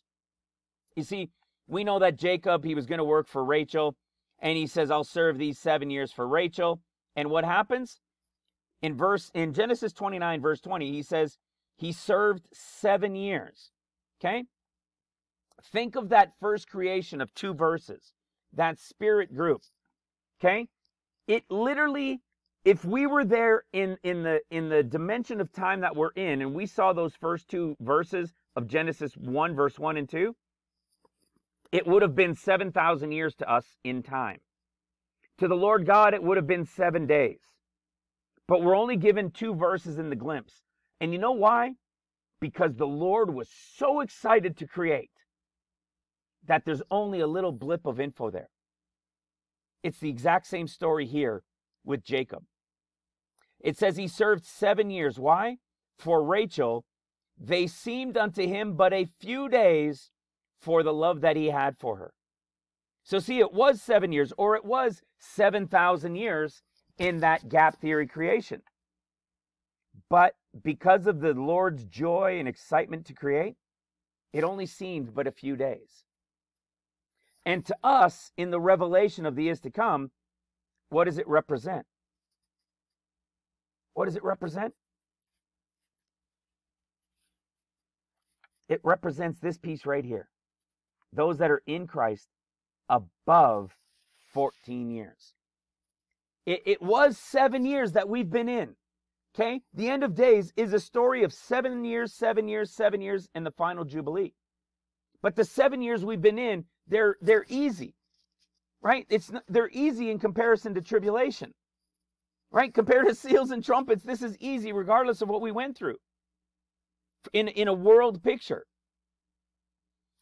The key part in those 7 years is a period of days called 50 days that are above. And they represent the spirit group because they're the ones in Christ.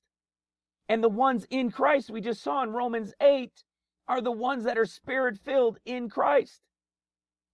They're the co-heirs with Christ. They're directly connected to that creation gap theory. That was 7,000 if we were there. That was 7 days to the Lord. But then in the typology flew by as days, representing 50 in the end of days, which represents Luke's portion and that 50 days of Luke's discourse. Just as the Son of Man will be here.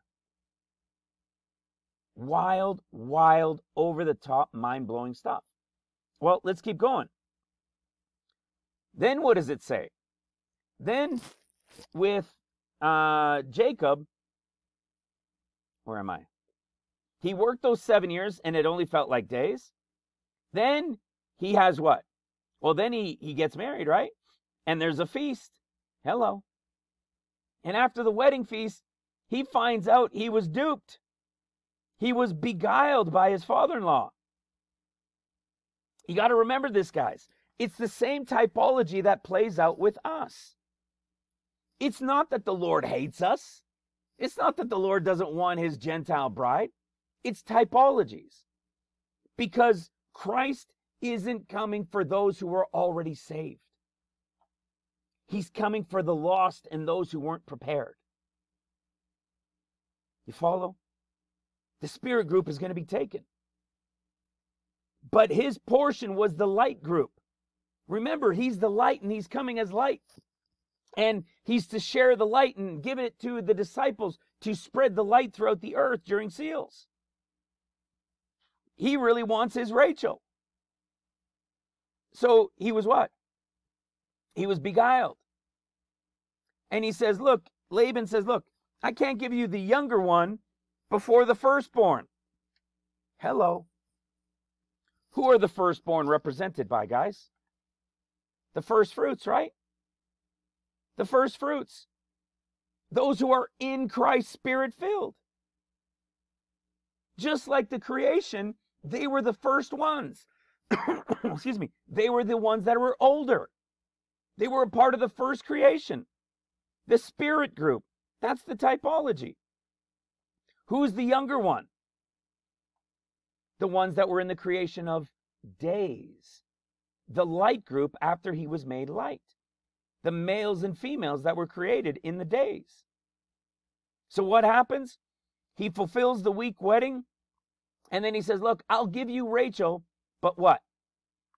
He still had to work 7 more years for her. These 7 years are the 7 years of seals. Who does he get at the end of the 7 years of seals? Rapture of the great multitude.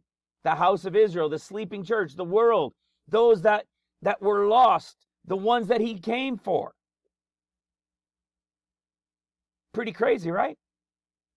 This represents those in the creation of Genesis 1 who were represented by when he was made light. And it was what? Days. 1, 2, 3, 4, 5, 6, 7 days. All right? Into Genesis 2. 7 days. Which proves that this created male and female was another creation from Adam and Eve, separate. Because this was the light group. Remember, spirit, light, then flesh. The spirit's group, the son's group, the father's group. So, then what happened? Well, if you go into Genesis from there, you go to Genesis 31, and you see the time that he worked with his father-in-law. He says, thus I have been 20 years in thy house and served you 14 years. Now, this isn't the same 14 years we talk about. This was the 7 easy years that I was telling you about that we're in right now, coming to an end. And then it's 7 years of seals. And he got what? Leah, who is the older one, which is represented by the spirit group. And at the end of the 7 years of seals, he gets his Rachel group. And then what does it say? He worked 6 more years for the cattle, which, yes, is represented as the Judah, as the flesh group. And what does it represent? 20 years. 7 years before tribulation begins, 7 years of seals, 6 years of trumpets. Well, how about that? What happens at the end of the 6 years of trumpets, or the end of 13 years, 7 years of seals, 6 years of trumpets, before what? The Lord returns, feet down on the Mount of Olives. So the Lord returns, feet down on the Mount of Olives, in the same 20th year, or after 20 years, at the 21st year. 20 years is complete, so you could say at the end of 20 or at the start of 21, same thing, which is the equivalent of 7 easy years, 7 years of seals, 6 years of trumpets. And what does he do with his father-in-law? He makes a covenant with him. What does Daniel chapter 9 tell us? Daniel chapter 9, in that final year, that final 1 year, week as a year, he does what? He destroys all the abominations that have taken place. And what does he do? He confirms the covenant with many. Why does he confirm the covenant with many? Because it was Christ that made the covenant at the end of seals to the start of trumpets. But he had to break it because Satan was cast down. Hello. I just showed you right there. That's when he made a covenant at the end of the 20 or at the end of the 13th year, at the start of the 14th year. It's literally the exact same storyline given in all of these types and shadows. We showed you the same thing with the story of Abraham. Remember Abraham, they have Ishmael. Ishmael is called affliction and a wild man, right? He's represented, you could say, as the raven, which means Arab. Okay, probably the one connected to Syria with Assad. And what happens? We'll follow the storyline. Abraham was 86 years old when he had Ishmael. Then what happens? He's 99 years old, 13 years later. And what does God do?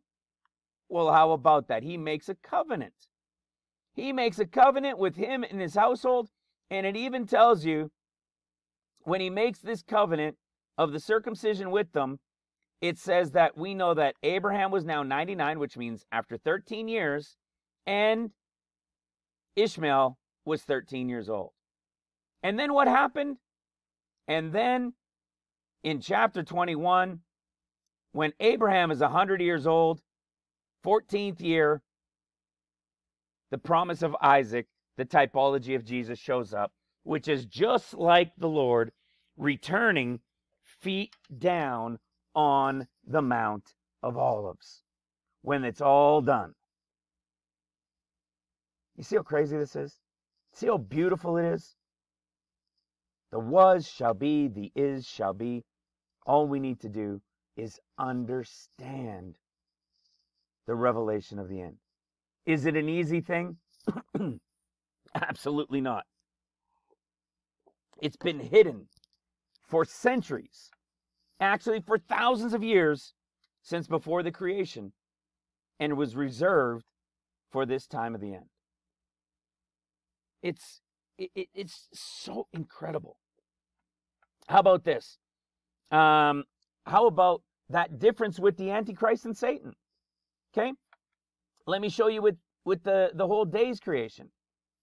Okay, when we were talking about this with the day's creation, we saw that they were created, right, male and female, and it was let us make them in our image. Okay, we know that this is where the corruption came. And how do we know this? Romans chapter 1, there's other places, but Romans chapter 1 tells us. Romans chapter 1, starting in verse 21, says, because that when they knew God, they glorified him not as God. Neither were they thankful, but became vain. See, they became vain. If you go look up image in Genesis chapter 1, when they created the males and females they said in our image, which was light, they corrupted them. And you look at the word image, and it means a vain show, right? In the similitude, a shadow. That's not the Lord. Okay? There was a corruption that took place. So they glorified not, right? In their imaginations, and their foolish heart was darkened. Professing themselves to be wise, they became fools. Listen to this. This is how you know it's the beginning. From Genesis 1. And changed the glory of the uncorruptible God into an image made like unto corruptible man, given over to lusts and worshiping what? And they worshiped the creature more than the Creator. The creature is all a representation of the marked group. This marked group, this lost sheep, the ones that he's coming for, the one that seals is all about. The world that is lost that he's coming to save. From the great multitude, the greatest revival in human history. They're the ones represented as the creature that got corrupted. That creature was the creation in the days. Pretty wild, right? In fact, when you go look up the word creature, you're going to find it. It's in Mark's gospel. How can we prove all these things out? Well, listen to this. 2 Peter 3:8 is the other piece after the Jacob story and John 1 and what started to be revealed in Genesis creation stories. This was a major piece right here. In 2 Peter 3:8, Paul says, beloved, be not ignorant of this one thing. That's a pretty strong statement, wouldn't you say? Do not be ignorant of this one thing. Maybe we should pay attention. That one day is with the Lord as 1,000 years. Comma, and 1,000 years is as one day. Remember I told you how important the comma and was? It's so important, I've got a video in the intro series talking about the comma with the word and. It is massively important because what it means is this, a day is with the Lord as 1,000, is one thing. In addition to 1,000 years is as one day. What does this mean? One day as 1,000 and 1,000 as one day. Okay? So that means if we go to where we find one day in creation, oh, there we go. One day, second day, third day, fourth day, fifth day, sixth day. Go to Genesis 2 and the seventh day. Well, they were there with the Lord. So one day with the Lord is as 1,000 years. Because we're living in the dimension of time. When the days of creation were done, were made, we weren't in the dimension of time. Those creations of days were to the Lord God as days. But if time had been there and we were in the dimension of time seeing that happen, it means it would have taken place over thousands of years. 7,000 years. That's exactly, literally what 2 Peter 3:8 said. A day is with the Lord as 1,000 years. Which means these 7 days of creation would have been to us as 1,000 years each. And then what did he say?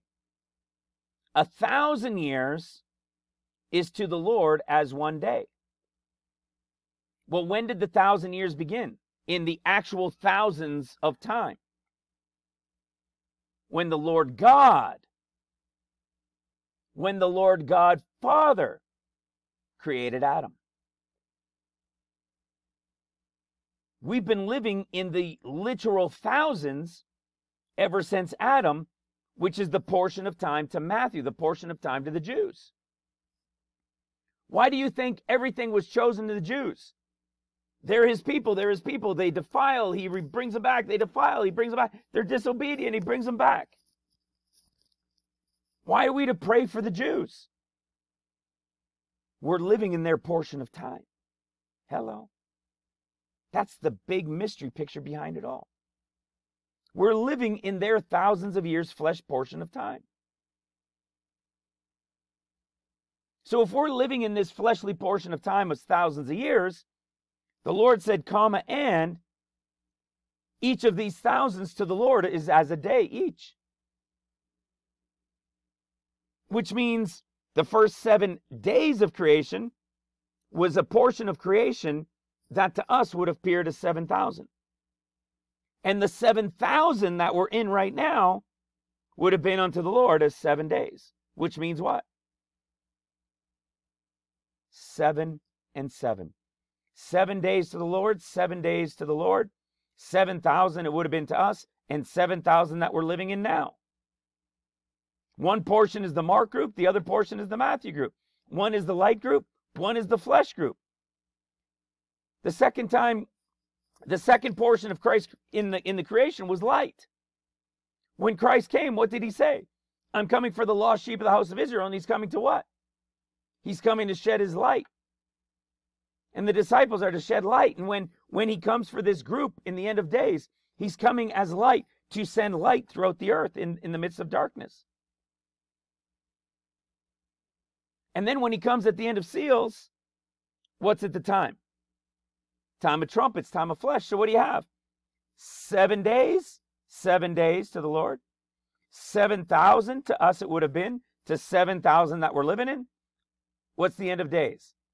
7 years and 7 years. But there was a little blip of portion at the beginning, wasn't there? This blip of portion is the spirit group. This blip of portion is the above 14 years. This blip of portion is Jacob working 7 years or 7,000 or 7 days to the Lord, but flew by as days. Flew by quickly because it's that final portion, that final Luke 50-day piece that's really the beginning of it all. Craziness. Who brought the deception here in the creation of days? The sun and the moon. Because the sun and the moon are the ones that fell from the firmament with some of the planets. They were all created in the firmament.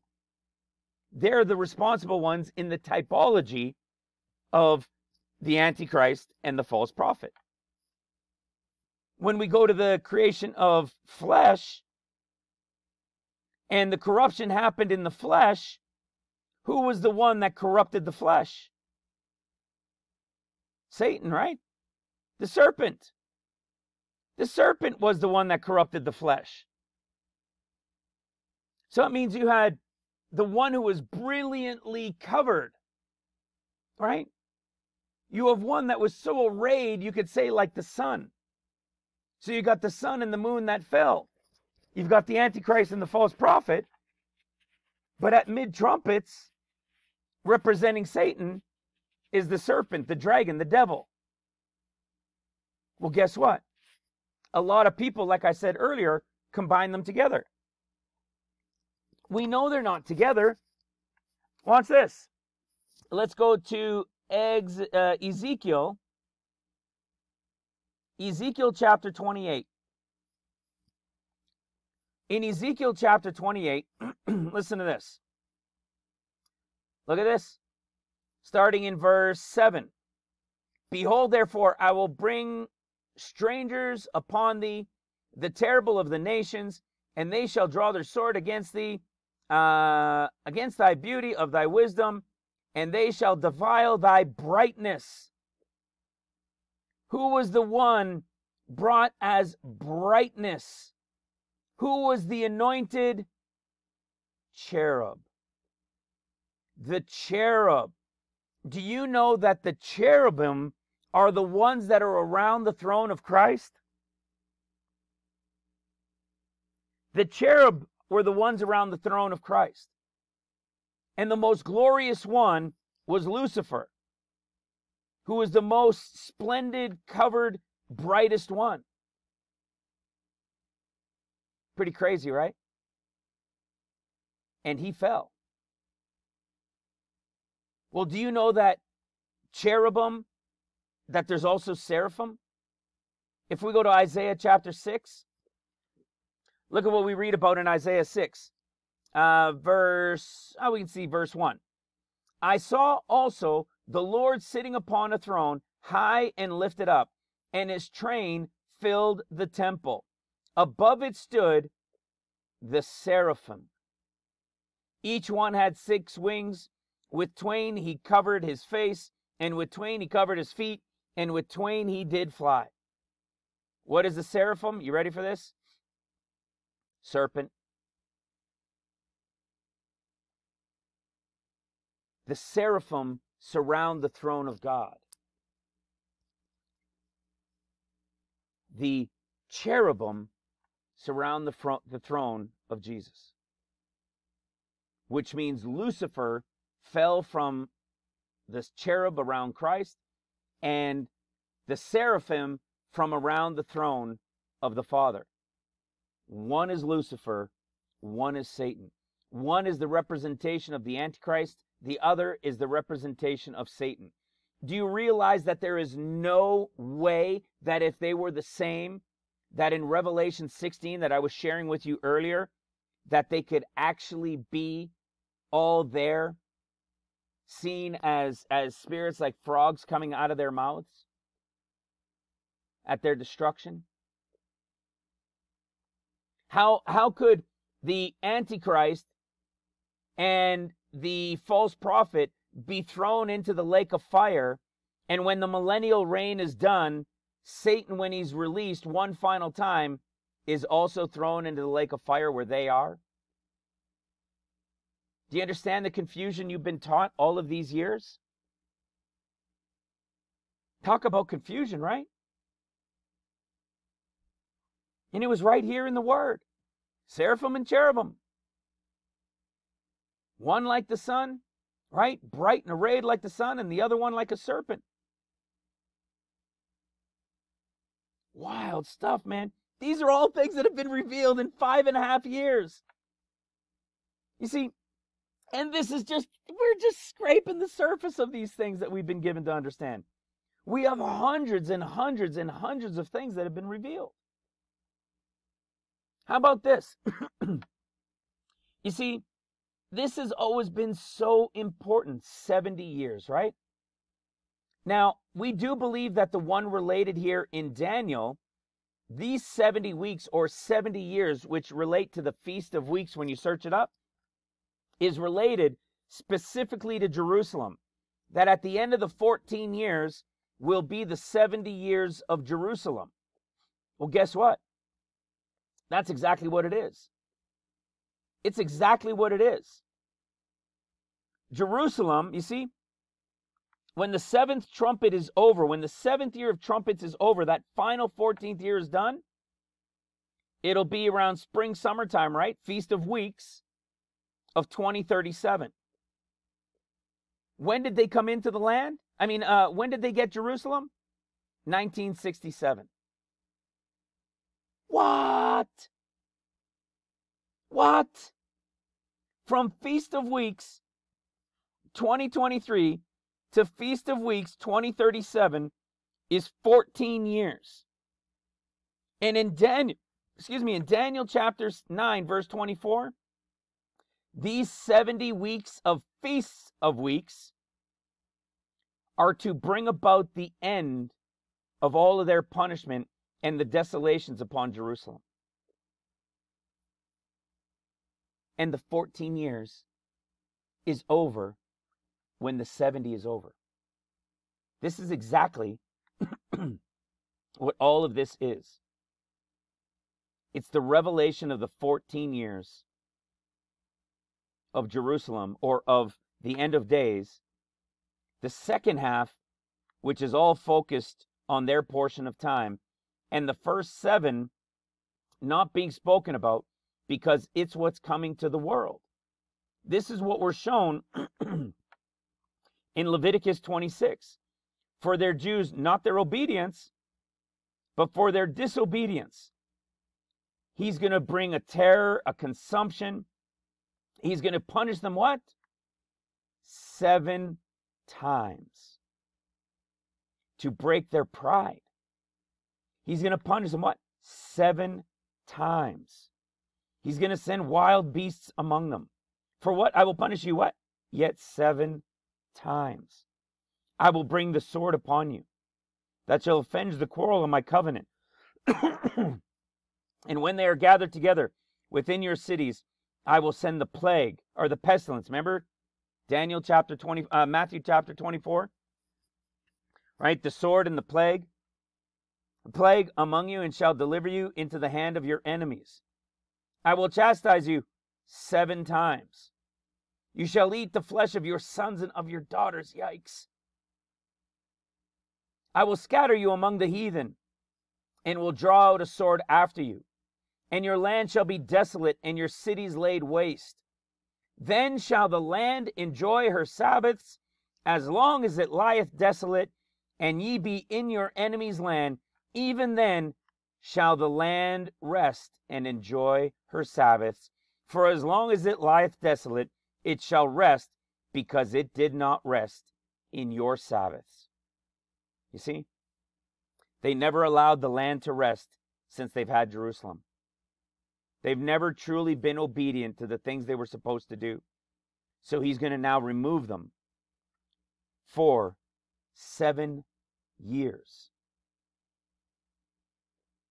He's going to remove them for 7 years. So when you see Daniel 70, that's the 70 counting to the end of the 70 of Jerusalem. When you go to Zechariah chapter 1, guess what you see? Verse 12.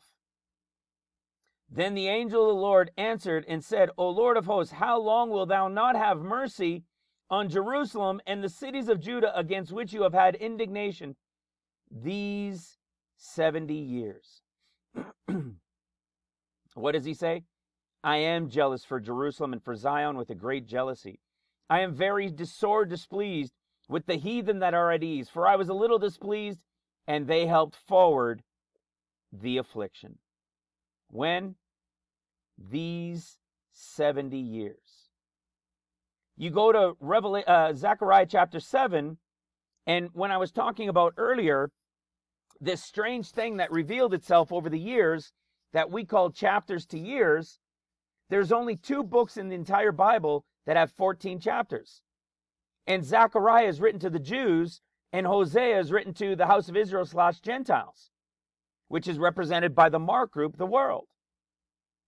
There's 14 chapters, and throughout both of them, they have typologies within the entirety of 14 years of events that will take place. That's why Zechariah 1 saying these 70 years is so important. You get to Zechariah 7, it's all past tense and says those 70 years. Which means for 70 years, since they've been in Israel, of which we needed to count to understand, right? So we're not talking here now about Jerusalem 70 that comes at the end of the 14. We're talking about the 70 of Israel that comes at the start of the 14. The 70 that comes to an end at the start of the 14 years. And this is where you see it. This in Zechariah. This is all past tense. And for 70 years that they've been in the land, they inhabited the land. They were in prosperity. They inhabited the south of the plain. But this tells us they only did it for 70 years. In Zechariah 1, representing 7 years earlier, tells us that it was these 70 years. So, do you understand that it's important that you need to discern? We needed to understand how on earth could it be 70 years from when they came into the land if you count from 1948? That would have been the end of what, 2017? Excuse me. right into 2017. Maybe 2018 you could push it, but that would have been 71 actually. So then what do? You look now and the Jews will tell you that this year they're going to observe 75 years. That's 5 years of seeking these things to understand them. Past 70 that we've been saying, Lord, Lord, what's happening? It's why the whole world of church stopped talking about 70 years. Well, we kept on the trail. And we were revealed in Leviticus the answer. You guys all know this like the back of your hands now. But Leviticus 19 revealed it to us. It said, when you come into the land. So they came into the land in 1949. It says, but when you come into the land, and shall have planted all manner of trees. Okay, so they had to plant fruit-bearing trees. So they came into the land in 1948, but they did not plant until February of 1949. And their government never officially took official government over after elections until March of 1949, which means it didn't begin in 1948. 1948 is when they came into the land, but they needed to also plant all manner of trees. And so then he goes on to tell them, for 3 years, you can't take from the land. It's uncircumcised and you can't eat of it. It's not for you. And then he says, but in the 4th year. So if they planted in 1949, if you get to 1950, you couldn't say it would be in the 1st or in the 2nd or in the 3rd or in the 4th year. That you're bringing the fruit from the 4th year in the 4th year. You couldn't have started it from 1948. Because you will have needed to plant before the start counts. This is the evidence of being in the 4th and in the 5th, which means they planted in 1949. Government took over officially in 1949 in March.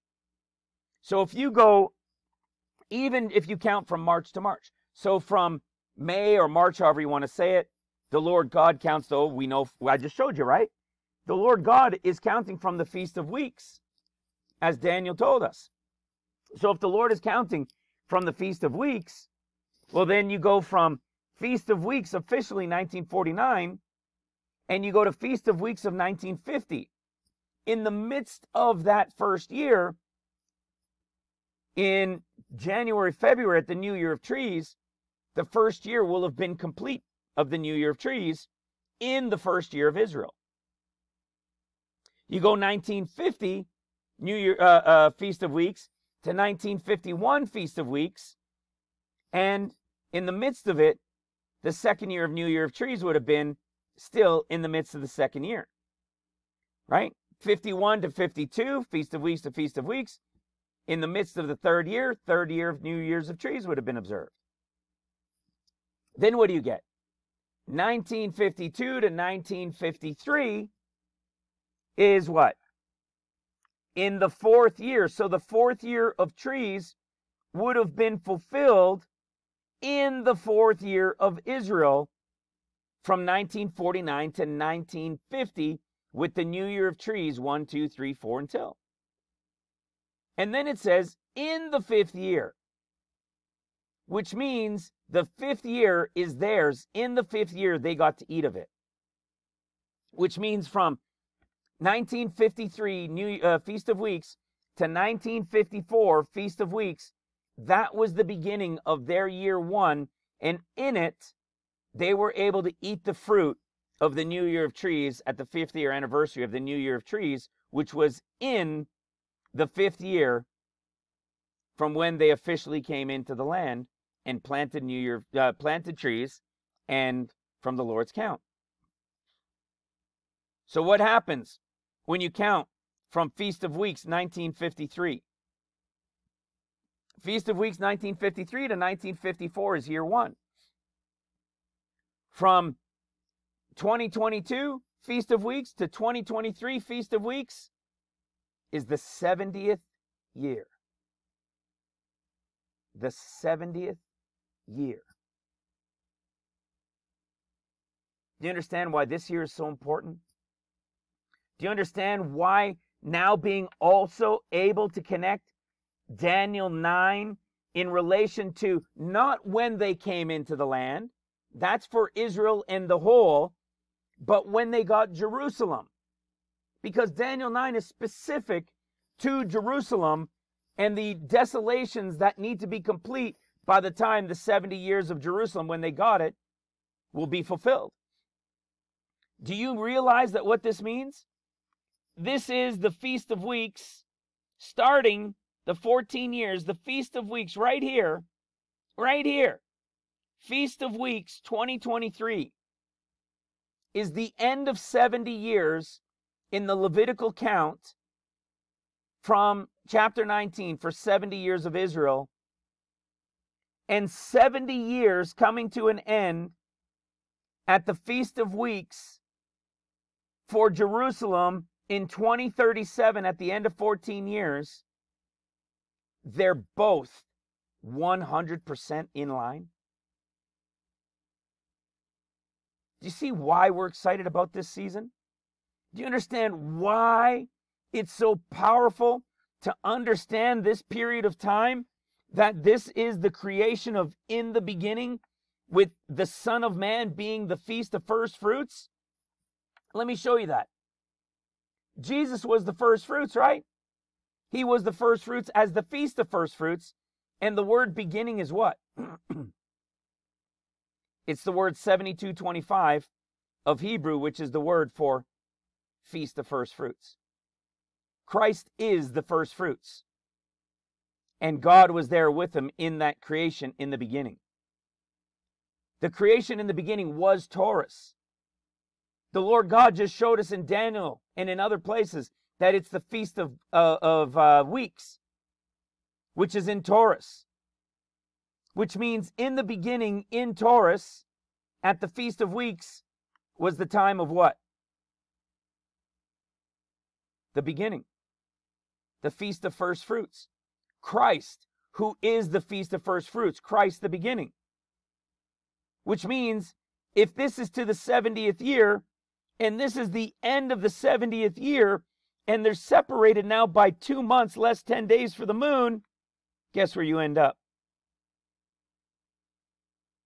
50 days earlier, the above 14 years is 50 days before the Feast of Weeks and the completion of the 70 years of Israel, the completion of the above 14 years, and the attack that will destroy Jerusalem and have them removed from the land for 7 years. Did you see what was being shown in here? This is where I was leading you to in Zechariah. Zechariah 1 has these 70 years. Zechariah 7 years later, is saying those 70 years. Zechariah 8 is what? The beginning of trumpets, the beginning of the 7 years of trumpets. And look who's here. The Lord is no longer saying, I am jealous for Jerusalem. He's saying, I was jealous for Zion. Why? Because he's here. He's here on heavenly Mount Zion. This is the end. This is the end of seals when he came on heavenly Mount Zion. This is the end. This is Daniel 7. When the Ancient of Days did come, and the one like unto the Son of Man did come to him, and dominion and everything was given to him. This is the Lord here on heavenly Mount Zion, coming with paradise. And what does he tell them? Let your hands be strong. Zechariah 8:9. Let your hands be strong, you that hear in these days, by these words, by the mouth of the prophets, which were in the day that the foundation of the house of the Lord of hosts was laid, which will happen during seals. Only the foundation will be laid during seals, that the temple might be built. What does he go on to say? Verse 10, for before these days there was no hire for man nor for beast, neither was there any peace to him that went out or came in, because of what? The affliction. Isn't that exactly what we just read in chapter 1? these 70 years and brings about the affliction. And then what does it say? The Lord himself says, for I set all men, everyone against his neighbor. What is that? Nation against nation, kingdom against kingdom.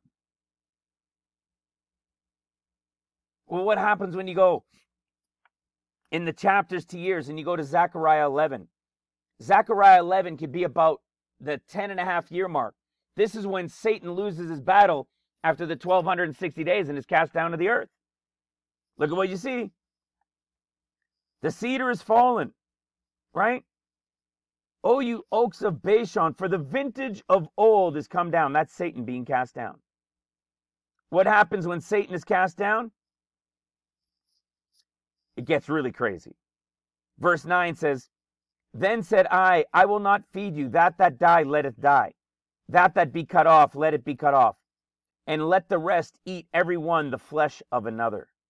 I told you the second half of trumpets is going to be worse than anything. And I took my staff, even beauty, listen to this, and cut it asunder, listen to this, that I might break my covenant, which I made with all people, and it was broken that day.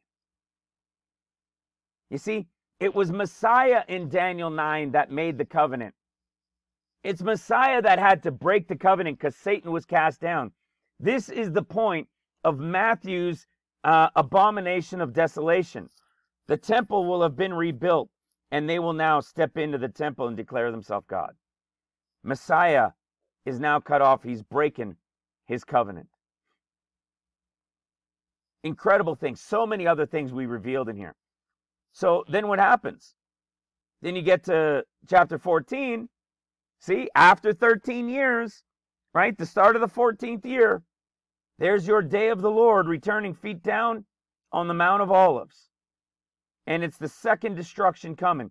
The first one was the Ezekiel 39 at the end of seals. This one is the great battle at the end of the 6th year of trumpets, at the 7th year, when the mystery is now made known. They will see him coming as lightning from one end unto the other. I don't know about you guys, but this is crazy powerful, and my voice is going. So you can see the importance, as I said at the very beginning, without knowing the 70 years, you could never have been able to discern the timing. You see, in the past, when I was listening to others years ago, before this all started happening to me, I didn't know any different either. I was just going along with what everybody else. It was like nobody was focusing too much on 70 until that 70th year came. When it passed, nobody else spoke about it. Yet it is all throughout his word. And now we've got the revelation not only of how to count 70. This is the absolute furthest out to be able to count 70. But you could see that the count of 70 for Israel from Leviticus 19 and the count to the end of the 14 to Jerusalem for Daniel chapter 9. Do you realize this is the only year in all of human history? I want you to ponder this for a moment. Let it really sink in what I'm telling you here. In all of human history, from every other time they've gone into the land, there was never a time with Israel and then Jerusalem and this separation of time between them, which was what? 19 years, right? Everybody knows the story. 19 years between them. 5 they would tell you have passed, right? From when they, quote unquote, came into the land the way the Jews count it. And it leaves how many to Jerusalem when they captured it? 14 years. Leviticus told us the true count for when they came into the land. Daniel told us the count to the end of 70 for Jerusalem, and the 14 years was the rest of those parts in Daniel 9 that revealed what will take place, in particular the second 7 years, because for the first 7 they'll be removed from the land. No time in all of human history, and I'm not saying this tongue in cheek, I'm not saying this, excuse the language, but half-assed. At no time in human history will we have the 70 years of Israel, according to God's law and Leviticus count when they came into the land, ending 70 to them, and 14 years later, ending the 70 to Jerusalem to bring about its desolations, which means it's happening during the 14 years to the completion of their 70th for Jerusalem. Do you understand this can't happen again? Do you understand if we say, oh, well, maybe it's one more year, and we go to the Feast of Weeks 2024, do you understand this would be 2038? Jerusalem would be 71. I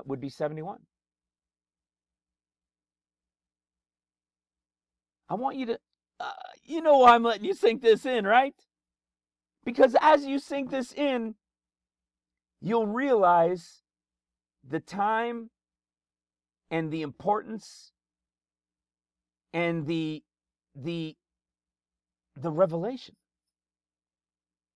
of what I'm sharing with you right here, right now. 70 ends, and 70 ends. There is no other possible year from the beginning of creation to the end of the millennium that this will ever be able to happen again. And the Lord revealed in the beginning was Taurus at the Feast of First Fruits. It was Christ with the Father at the same time. And now the sun and the moon have gone off course. The sun, we know, has gone off course by 2 months, and the moon comes out 10 days too early. So 60 days becomes what? 50 days. What's the difference between Taurus Feast of Weeks and Resurrection Feast of First Fruits? 50 days. One is the Son, one is the Father.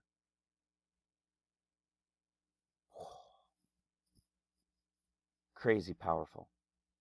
Crazy, crazy, insanely powerful. Let it sink in. Absorb it. These chapters to years are so mind-blowing. We showed that, here's another one, that in Genesis chapter 1, in the beginning, how this came about was a sister I was speaking to who lives in British Columbia, the province over from me. I live in Calgary, Alberta, up in Canada. And we were talking about these things, and she thought she was seeing something connected here, but it was completely not pre-trib. She was seeing something that was actually later connected to the rapture, not the pre-trib, but to the mid-trib great multitude rapture. And as we were going back and forth in it, it dawned on me. And when I saw it, I was like, wait a second. And I stopped and I went through it all and I said, oh my goodness, I just had another revelation. And the revelation was the 21 chapters of John that we already knew, which is a typology of the 7 easy years, the 7 years of seals, and the 7 years of trumpets. The 21 chapters, the first 21 chapters of Genesis had a similar typology. In the beginning, okay? Genesis chapter 7 into chapter 8 was the same story as John 7 into John 8. What was it in Genesis? It was the story of the ark. The 40 days, right? The 50-day count starting in chapter 7, like the 7th year. And in the 8th, it's over, and the 14 years begin. Same story in John. And in chapter 8, the story begins. And in John chapter 8, what do we see? We see him talking about throwing a stone at her. Who is the her? It's the worker bride. It's the Smyrna worker bride group. That only he could throw the stone. He is the representation of that stone's throw coming. He is the representation of that stone, that cornerstone, that stone of stumbling, the cornerstone that the builders rejected. He is that stone coming. And then what does he say in John chapter 8? We go to John chapter 8, check this out. Here he is as that stone. It's like he's here, the 40 days are about to start. And look at what he says. I am the light of the world. Do you know why he's the light of the world? Why it's connected to the beginning of 14 chapters that remain? Because it's the revelation of the light group, the mark group. Remember the creation? When he became light and it was for the lost sheep of the house of Israel, the mark group, the ones he's coming to save. This is the light he's giving to his disciple workers. How about this? You go to John 14, and what did Jesus tell them? In my Father's house are many mansions. If it were not so, I would have told you. I go to prepare a place for you. And if I go to prepare a place for you, I will come again and receive you unto myself, that where I am, there you may be also. What happens in the 7th year? Or the 14th in the big picture? Like John 14. This is when the Lord comes with what? When he comes on heavenly Mount Zion, he's coming with paradise, which is where the rapture group is going. Just like we read in 2 Corinthians chapter 12. That's where the rapture group goes. He's coming back with the place prepared to receive them unto it. What happens if you go to Genesis chapter 14? What happens when Christ comes? Okay, there's the 14th year. But when Christ comes, okay, it's connected to Lot and the trained up servants as the 144. But watch how clear this gets. Melchizedek shows up for the first time. Who is Christ? Christ is the high priest and king like Melchizedek, right? Everybody tells you about it. He's high priest and king as Melchizedek. Genesis chapter 14 is the story. Look what happens, Genesis chapter 14. When he returns as high priest and king.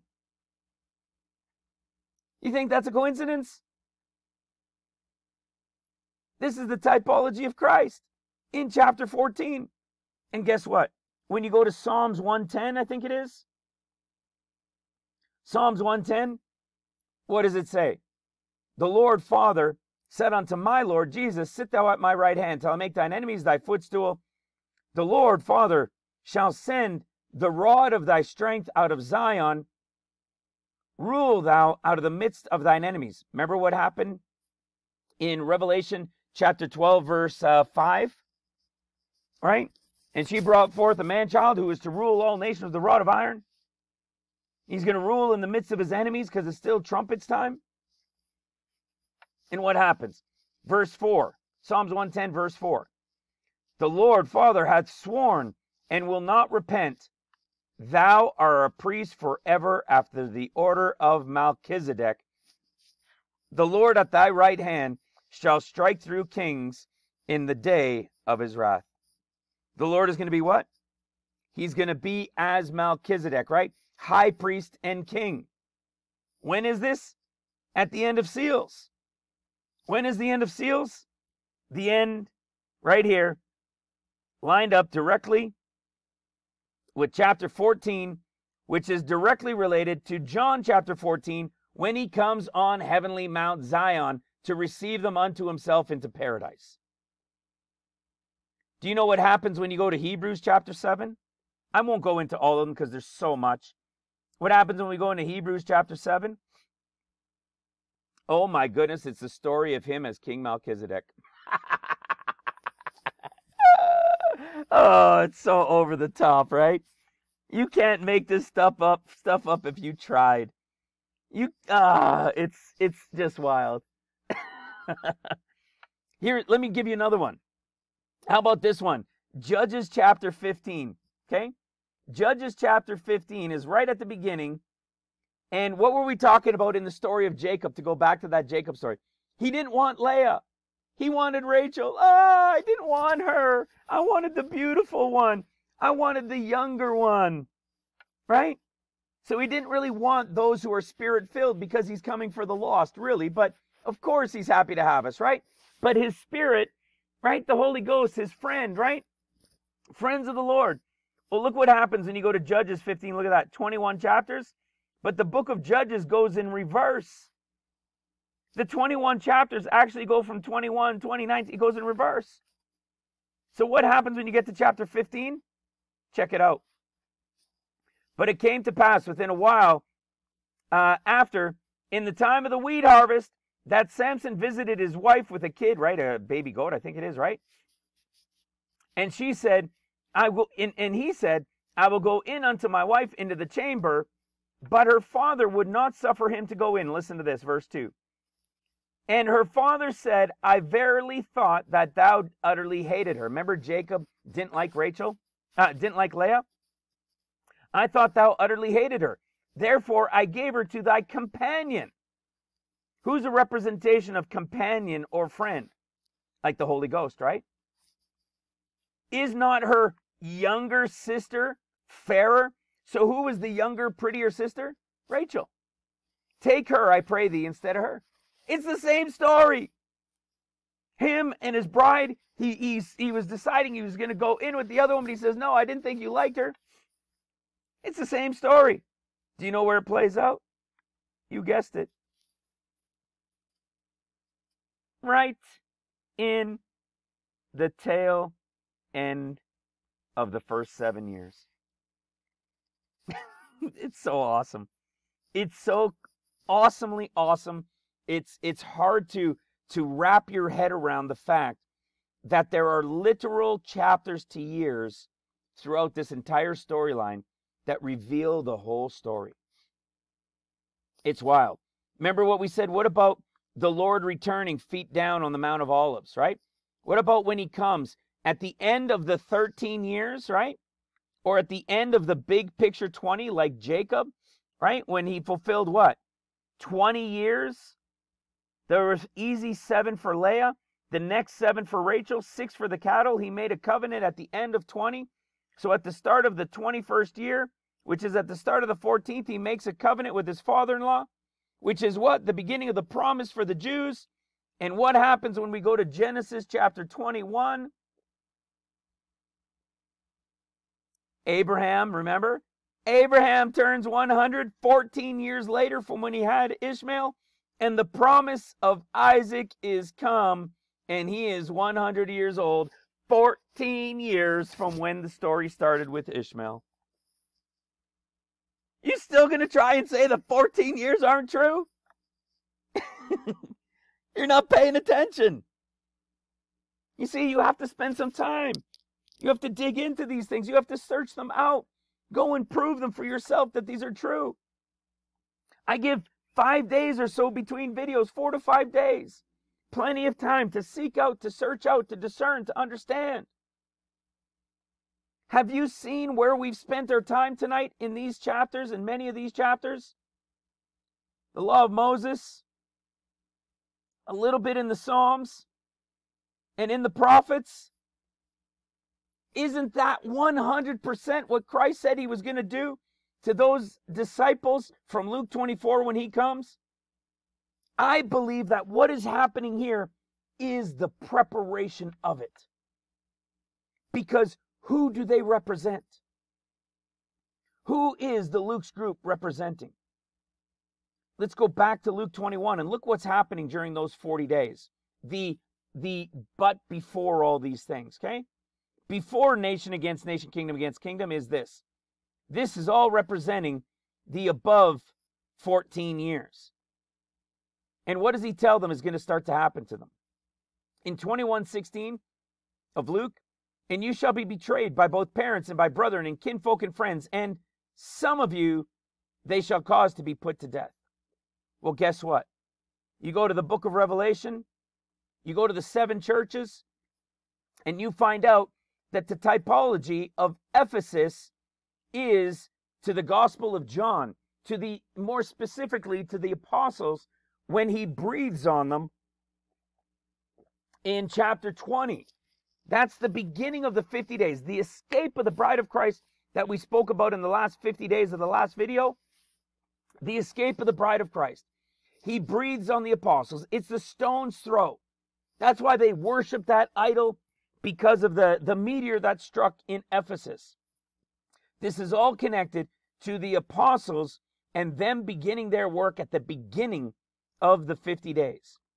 During this time, and the wedding week is happening, when the Lord returns after the wedding, he's going to meet the Smyrna disciple group workers, who are represented by, and the devil shall cast some of you into prison, that you may be tried and have tribulation 10 days, but be thou faithful unto death, and I will give thee a crown of life. He that hath an ear, let him hear what the Spirit saith unto the churches.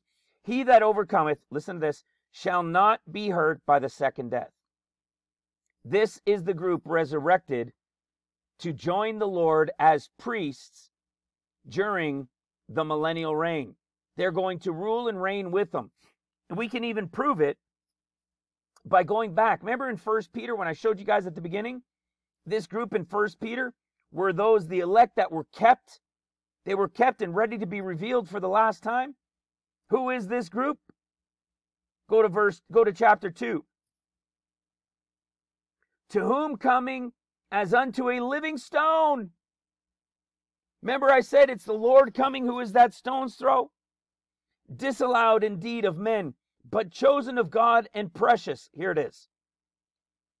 1 Peter 2 verse 5. Ye also, as living stones, are built up a spiritual house. Here it is. A holy priesthood, to offer up spiritual sacrifices acceptable to God by Jesus Christ. Wherefore also it is contained in the scriptures, behold, I lay in Zion a chief cornerstone. Do you know that when you go back into the chapters to years and you go into Psalms 118, you see, where's Psalms 118? Bam. Right before it all starts, that 50-day period of which the Son of Man is coming. And what does Psalms 118 tell you? Check this out.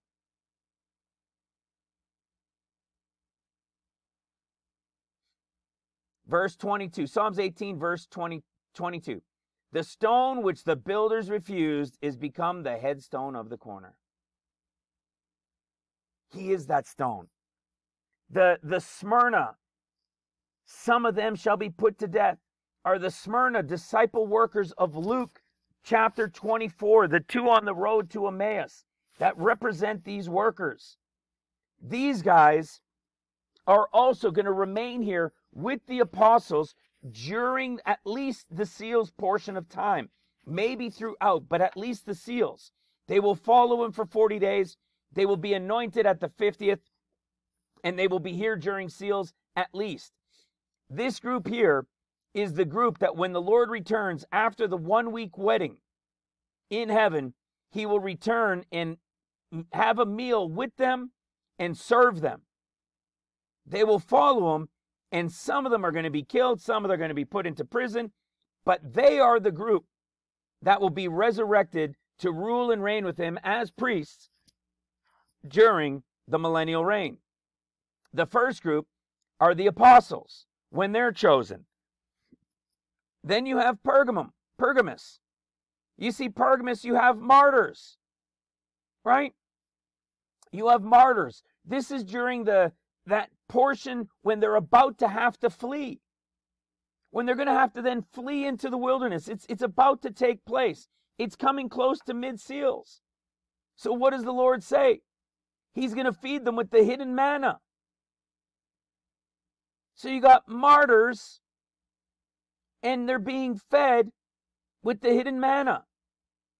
You see, when you go to the 7 churches, Revelation in the book, the was and the is will all play out in typologies in the is to come, but what took thousands of years will be so much more devastating because it'll play out in only 14 years. Here's your Ephesus. Look what it's called, the day of Israel's espousals. This is the wedding taking place in heaven at the beginning of the 50 days after these guys have been anointed by the Lord breathing on them, which is directly connected to John chapter 20, when he anoints the apostles by breathing on them the Spirit, the Holy Ghost. Okay? The Smyrna group are the ones that some of them are going to be put to death. They're going to be traveling the world. These guys both, apostles and disciples, but they're going to be responsible for bringing in the great multitude. They're going to be the ones responsible for creating the greatest revival with the apostles in human history. Persecution is going to begin early for these guys, even before the time of the mark of the beast fleeing. This is the time of the first 2.5 years, the wandering, the great revival that breaks out right from the beginning of this new apostolic age. These guys are from the beginning of day 50. These guys are 8 days later after the wedding in heaven, from the start of 40 days all the way through at least till the end of seals. And you could see there's going to be persecution on them right away. This is why it says for Smyrna, some of you shall be in prison and put to death. And in Luke 21, it's the same some of you that represents Smyrna. The church of Smyrna in history were the ones through Bishop Polycarp who were the 14thers. They were the ones that were called the true Christians back in the day. Could you believe that? I didn't do that study. There was another brother that did that study that somebody shared with me. I think it was our sister Faye. A couple months ago, I shared it in a video. The true ones outside of the church were standing up for the truth of Scripture. It was Smyrna, and they were despised by the church, and they were called heretics, but they stood up for the truth of the 14th day. They were called 14thers. We're standing up for the truth of the 14 years with the revelation of his word, and we're being cursed out against for the 14 years. Pretty crazy, right? Then what happens? This church of Pergamum, this is the period of Israel's wilderness. See, the age of Constantine, the typology of the Antichrist. Pergamum represents the time of Mark chapter 13, the abomination of desolation, when they're going to what? Flee to the wilderness. The time when Antichrist shows up, the typology of Constantine. This is when he gets his power to continue. 42 months is the typology. Thyatira. Thyatira is that second half of seals. It'll be the darkest time that it was in all of human history up to that point, which is exactly what it says when Antichrist gets that power. And they'll still remain in that wilderness till the Lord comes at the end of the 6th seal. Well, guess what happens? If you follow the 7 churches, look at how they're divided. Why on earth were the 7 churches divided with 4 of them in chapter 2, and 3 of them in chapter 3? Probably never thought of that before, did you? There's an actual reason. There's a prophetic understanding as to the purpose of the division of the 4 and then the 3 being represented and how they're split up. Okay? That's why you see the martyrs. They're fleeing into the wilderness. He's going to feed them in the wilderness with his hidden manna. Then you come to Thyatira. In Thyatira, you see what's being spoken about, and those who wait till the end. And listen what it says. And he shall rule them. Revelation 2:27. And he shall rule. Hold fast till I come. Okay, verse 25. Verse 27. And he shall rule them with what? A rod of iron. What did we just talk about with the rod of iron? Revelation chapter 12, verse 5. And he shall rule them with a rod of iron. We went to Psalms 110 when he's Melchizedek in that 7th year of seals, when he will be as Melchizedek and he'll rule with a rod of iron. It's awesome, isn't it? And I will give him the morning star. Right? This is the Lord coming. Him coming on heavenly Mount Zion to receive them to paradise, the place prepared and built. It's incredible. So what is Thyatira? The 4th church, right? It's to the end of the dark ages. This takes us from the beginning, the above 14 years, through seals, through the Antichrist, through Mark's discourse, to the end of Mark's discourse, right? At the end of Thyatira. This is to the end of the 6th year of seals is the representation. And then what happens at the end of the 6th year? The Lord comes on heavenly Mount Zion. Listen to what it says. It's the Church of Reformation. That's right. It's the Reformation. It's the restoration of the truth. And look what happens. It's the period of Israel's kings. It's the house of Israel's king. It's Christ. It's Christ who's now going to be what? Exactly what we just showed earlier in Daniel chapter 7, when at the end of the 42 months, there he is coming on heavenly Mount Zion, the Father, right? The Ancient of Days did sit. And when the beast was killed, what happened? One like the Son of Man came in the clouds of heaven and came to the Ancient of Days, and they brought him before him. And there was given him dominion and glory and a kingdom, and that all people should serve him in all languages. This is his coming. In Sardis is his coming at the end of the 6th year of seals. This is the time of the 7th year of seals. Whoops. Sardis is the time of the 7th year of seals to the start of trumpets. He comes. He reforms the church. He brings and gathers those to himself. The Gentile age is over. He is now King of Kings and Lord of Lords. You want to know which one that one is? Revelation chapter 17. 17, right here. Revelation 17, verse 14, is when he comes at the end of the 6th year of seals. Okay, at that 7th year. These shall make war with the Lamb, and the Lamb shall overcome them, for he is Lord of Lords and King of Kings. Only one uppercase L and one uppercase K. Okay? This is when he destroys. Look, the 10 horns, everything else. This is the end of seals when he comes. He's coming as Lord of Lords and King of Kings. But not in the final glory, all uppercase yet. You see?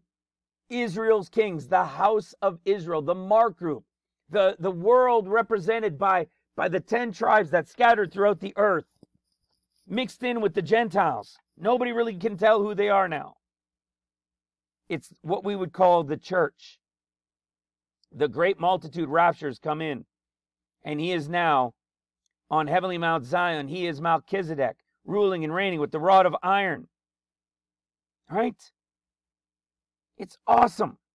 See, that's why you saw him coming, ruling with the rod of iron. At the very end, let's go Revelation 2. Because this is him coming in Thyatira. Right at the very end of the 6 years of seals. That rod of iron. Sardis is now when he gathers them to himself. He now gathers them to himself. The rapture has taken place, and he's now ruling and reigning as Melchizedek. Okay? So what do you get? You come to over here. You have the end of seals to the beginning of trumpets. Right? This is like, I call this that 7th year. That 1 year in between. Because what do you have? 6 years, 7th rest. 6 years, 7th rest. Look at what he says. Watch, I will come as the thief. What else does he say? Overcome shall be clothed with white raiment. This is the rapture time, right? They're going to be the ones clothed with white raiment. As you read in Revelation chapter 7. And I will not blot out his name out of the book of life. Now what happens? Church of Philadelphia. The Church of Philadelphia is another group of workers. So you had the first group of workers were the apostles.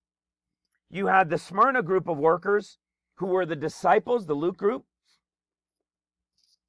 Now you have the Philadelphia group of workers The Philadelphia church of workers, these guys are the 144,000 that everybody talks about. You see, here we are now, and what does it say? Which cometh down out of heaven, verse 12. Revelation 3, verse 12. Which cometh down out of heaven from my God, and I write upon him my new name. What about if you go to Revelation 14? Ever wonder why the Lamb is standing on Mount Zion with the 144,000? Because he's here on heavenly Mount Zion with the 144,000. And it has what? His Father's name written on their foreheads. So where are we now? We're now done that year, and we're now beginning trumpets. The 144,000 are going to be sent out now. What happens while they're sent out? It's the first 3.5 years of trumpets. What happens at the end? You see, they're the missionary ones. Smyrna were the ones that were persecuted. Philadelphia, they're the evangelists. Right? They're the evangelists.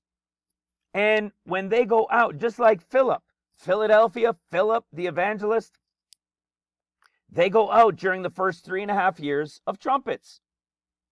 While the Lord is there, while the temple is being rebuilt, they follow the Lamb wheresoever he goes. And what happens at the end of the 3.5 years of trumpets, the first 3.5?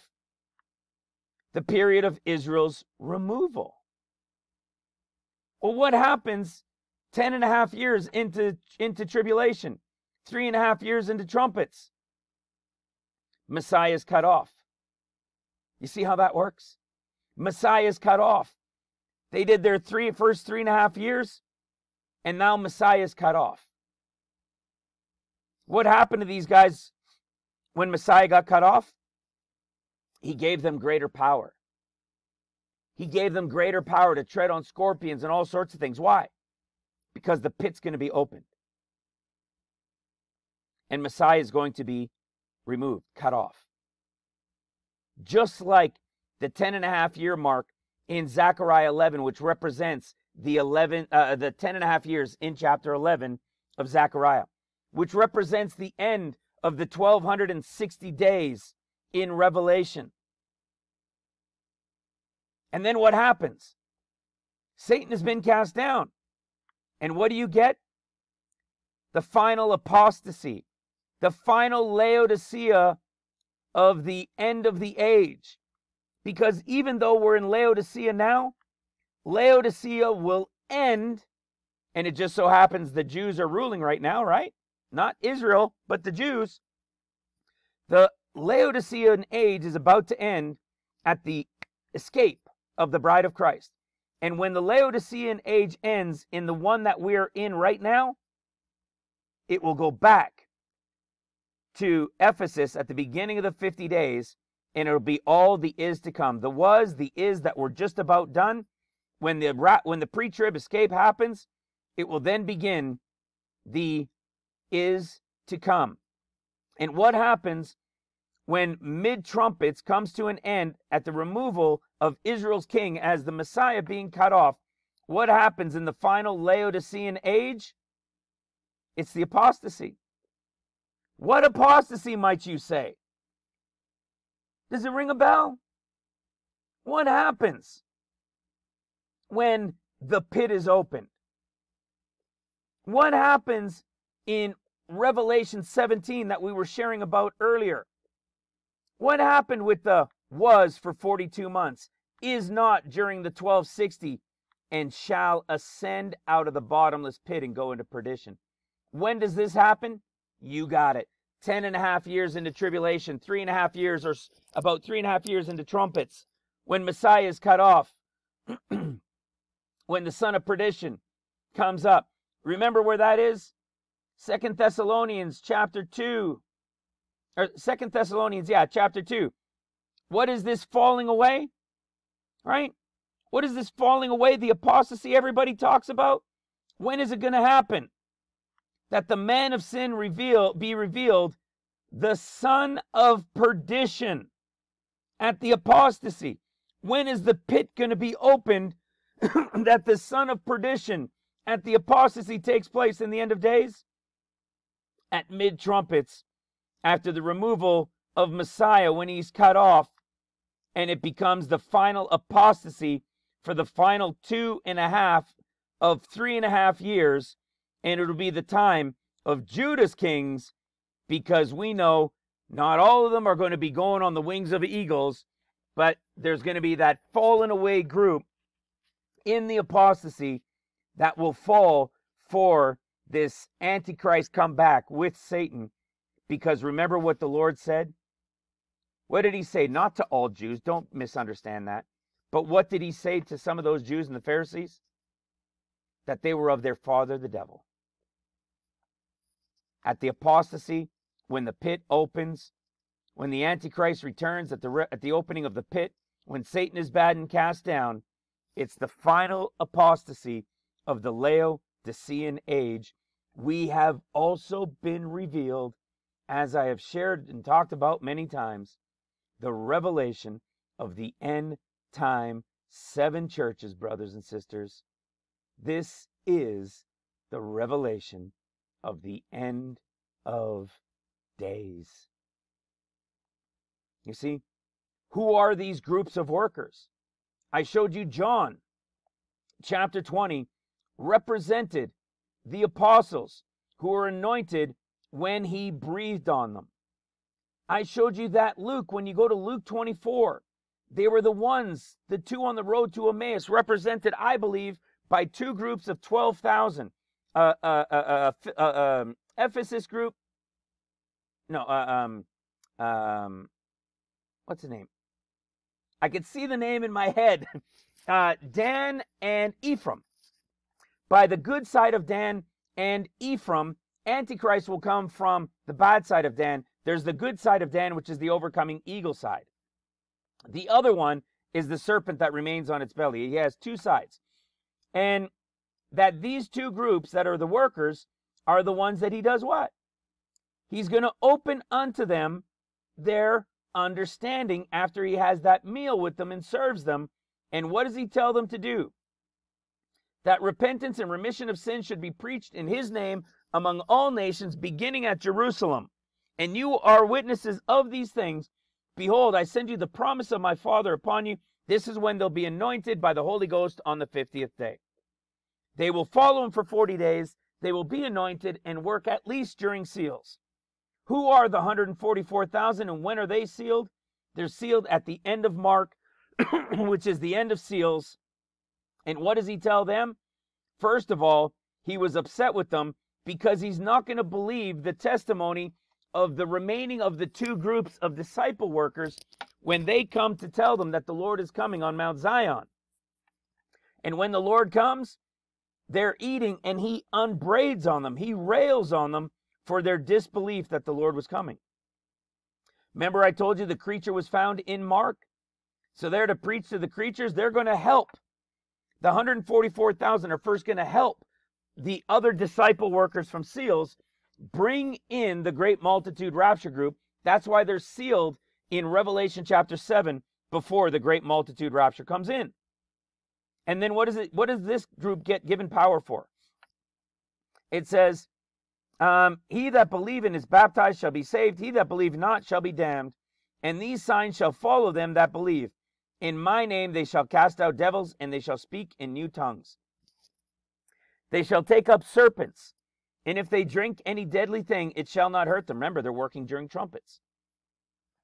So then after the Lord had spoken unto them, he was received up unto heaven and sat on the right hand of God. When do we read about Christ sitting on the right hand of God? Psalms 110. Right at the end of seals. How about that, right? And listen to what the Lord says. And they went forth and preached everywhere, the Lord working with them. Remember in Revelation chapter 14, he was on Mount Zion with the 144,000. The Lord is working with them and confirming the word with signs following, because they're now going out during the first 3.5 years as the Philadelphia group going out as the evangelists, and the Lord following them in these things that he's doing along the way, because he's there out of Mount Zion. Now, what about Matthew? Matthew's group is the final group represented as the 12 tribes. That's why in Matthew 24, at the Lord's coming, when he's coming as lightning from one end to the other, and the whole world will see him, it says, then the tribes went, ah, and they were freaking out. And this is represented by them. The entire commission is completely different than the other ones. And listen what he tells them to do. Or listen what he tells them. Starting in verse 18, Matthew 28, verse 18 to the end. And Jesus came and spoke unto them, saying, all power is given unto me in heaven and in earth. Well, that's what happens at the seventh seal. We read about it, right?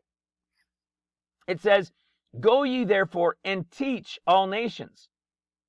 You see, the other ones said preach. There's no more need for preaching because he's going to be here, feet down on the Mount of Olives, like Zechariah chapter 14. They're now to go out and to teach all nations, baptizing them in the name of the Father and in the Son and of the Holy Ghost.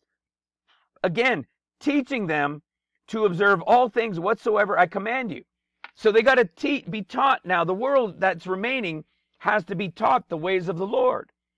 Because remember what happens. They got to go up at tabernacles every year to bring worship to the Lord. Or they'll have waters held back from them during the millennial reign for their seasons. And then what does he say? And lo, I am with you always, even until the end of the world. You see, the church has had this all mixed up. This is the literal end of the world at the end of the millennial reign, which means these guys are going out during the millennial reign. And the Lord is there with them till the end of the world. So you had a John group apostles, you had a Luke group, the Smyrna disciples, you have the Philadelphia, 144,000, and then you've got the Matthew group at the end as those that are going out to teach the ways of the Lord during the millennial reign. Now, when you go to the book of Revelation, chapter 20 and 21, as we get close to winding this down now, in chapter 20, you see those who get to be part of the first resurrection. Remember, that's what Smyrna was told. That those who died of Smyrna, they would be the ones that would reign with Christ 1,000 years. But the rest of the dead would not be resurrected. See? Because these guys were the ones that only had part in the first resurrection. Nobody else has part in the resurrection until after the millennial reign is done. What does it say about this group? Blessed and holy is he that has part in the first resurrection. On such the second death has no power, but they shall be priests. Priests of God and of Christ, and shall reign with them 1,000 years. This is the Smyrna group of workers, the represented Luke ones. But now, where's the apostles? What about the 144,000? What about the 12 tribes and the millennial workers? Watch this. Revelation 21, you're not going to see the Luke group because they were ruling and reigning with him for 1,000 years. So look at the honor that the other three groups get. Here's New Jerusalem, right? New Jerusalem coming down at the end of the millennial reign. And what do you see it described as? You see 12 foundations. The 12 foundations, which were during seals that will be physically built, as well as the spiritual foundations of seals. And it's represented by the apostles. And then what do you have? You have the wall. And the walls are represented by 144 in the typology of what? When the walls are being built during trumpets, when the 144,000 are going out. The walls are built on top of the foundations because the foundations are laid during seals. The walls are built during trumpets. Hello. And then what? Then you got the Matthew group. You have what? The 12 tribes that are represented as the 12 gates, during which the millennial reign, people will come in through the gates that they represent. They are coming in through those gates because, remember, they're going out during the millennial reign, and the Lord is here with them always, even until the end of the world. So when the millennial reign is all done and everything's done, and they go to heaven, they're coming down represented as the foundations, the walls, and the gates.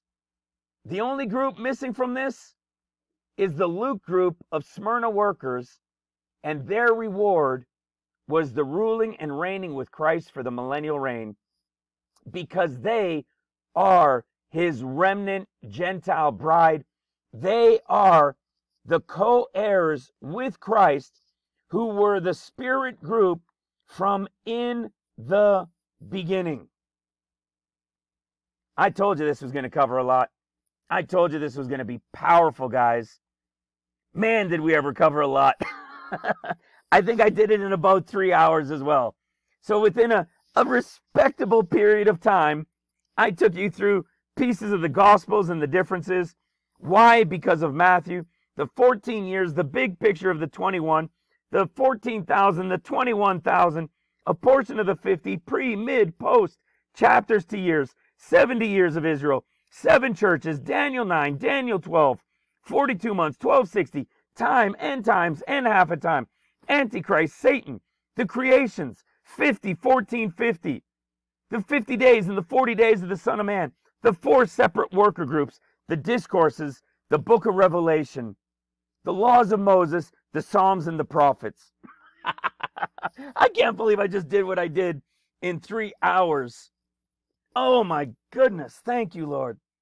The Spirit is leading, and these are the types of videos that just fire me up.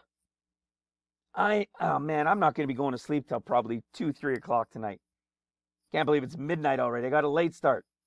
Man, I really hope and pray you guys let this sink in. Let it sink in, absorb it. Look at all these tabs. See all these tabs, all these little lines that you see up here? All of these tabs were open for tonight's video. And because the Spirit has been leading so powerfully for 5.5 years, I didn't even open one except to show you the first one of Ecclesiastes. That is unbelievable to me. I can only laugh because otherwise I would cry and freak out. It's impossible to know what I know, except the Lord willed it and the Spirit revealed it. What do you think that means to you guys? It means the same thing. Because you couldn't understand it if the Spirit never led you to understand it, and the Father didn't give it to the Spirit to give it to you to understand it. This is powerful stuff. And there is no other period of time in human history where the 70th of Israel will end and the 70th of Jerusalem will end, where they will be sandwiched between 14 years. And what comes above 14 years? 50 days. This is the Father's. This is the Son's. Brothers and sisters, I cannot tell you 100% because I do not know 100%. But I can tell you with everything that I believe within myself, with all of this incredible revelation that I just gave you a summary of a glancing over of parts and pieces. You notice I never skipped a beat.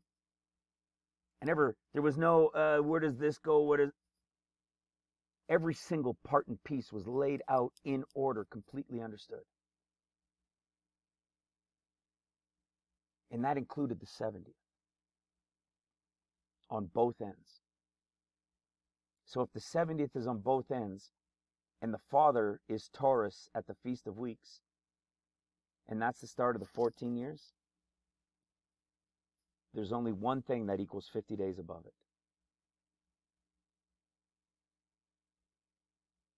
Man, I'm excited. I'm going to cry, so I'm going to chuckle a little bit. I don't want to start tearing up again. I'm enough of a basket case doing this every time. It's incredible. God is so good. We are so blessed, and we deserve none of it. But I am eternally grateful for all of it. Good, bad, attacks, the love, the support, the strengthening, each and every one of you, picking up each other, praying over each other, supporting each other. That's exactly what we're supposed to be doing. So let's keep it up and let's finish strong, brothers and sisters. God bless you. I love you. God bless your families. And if I don't talk to you again soon, then you know it's because I'll be seeing you face to face in his presence, standing before him with you. God bless you. God bless your families again. We'll see you soon. Bye for now.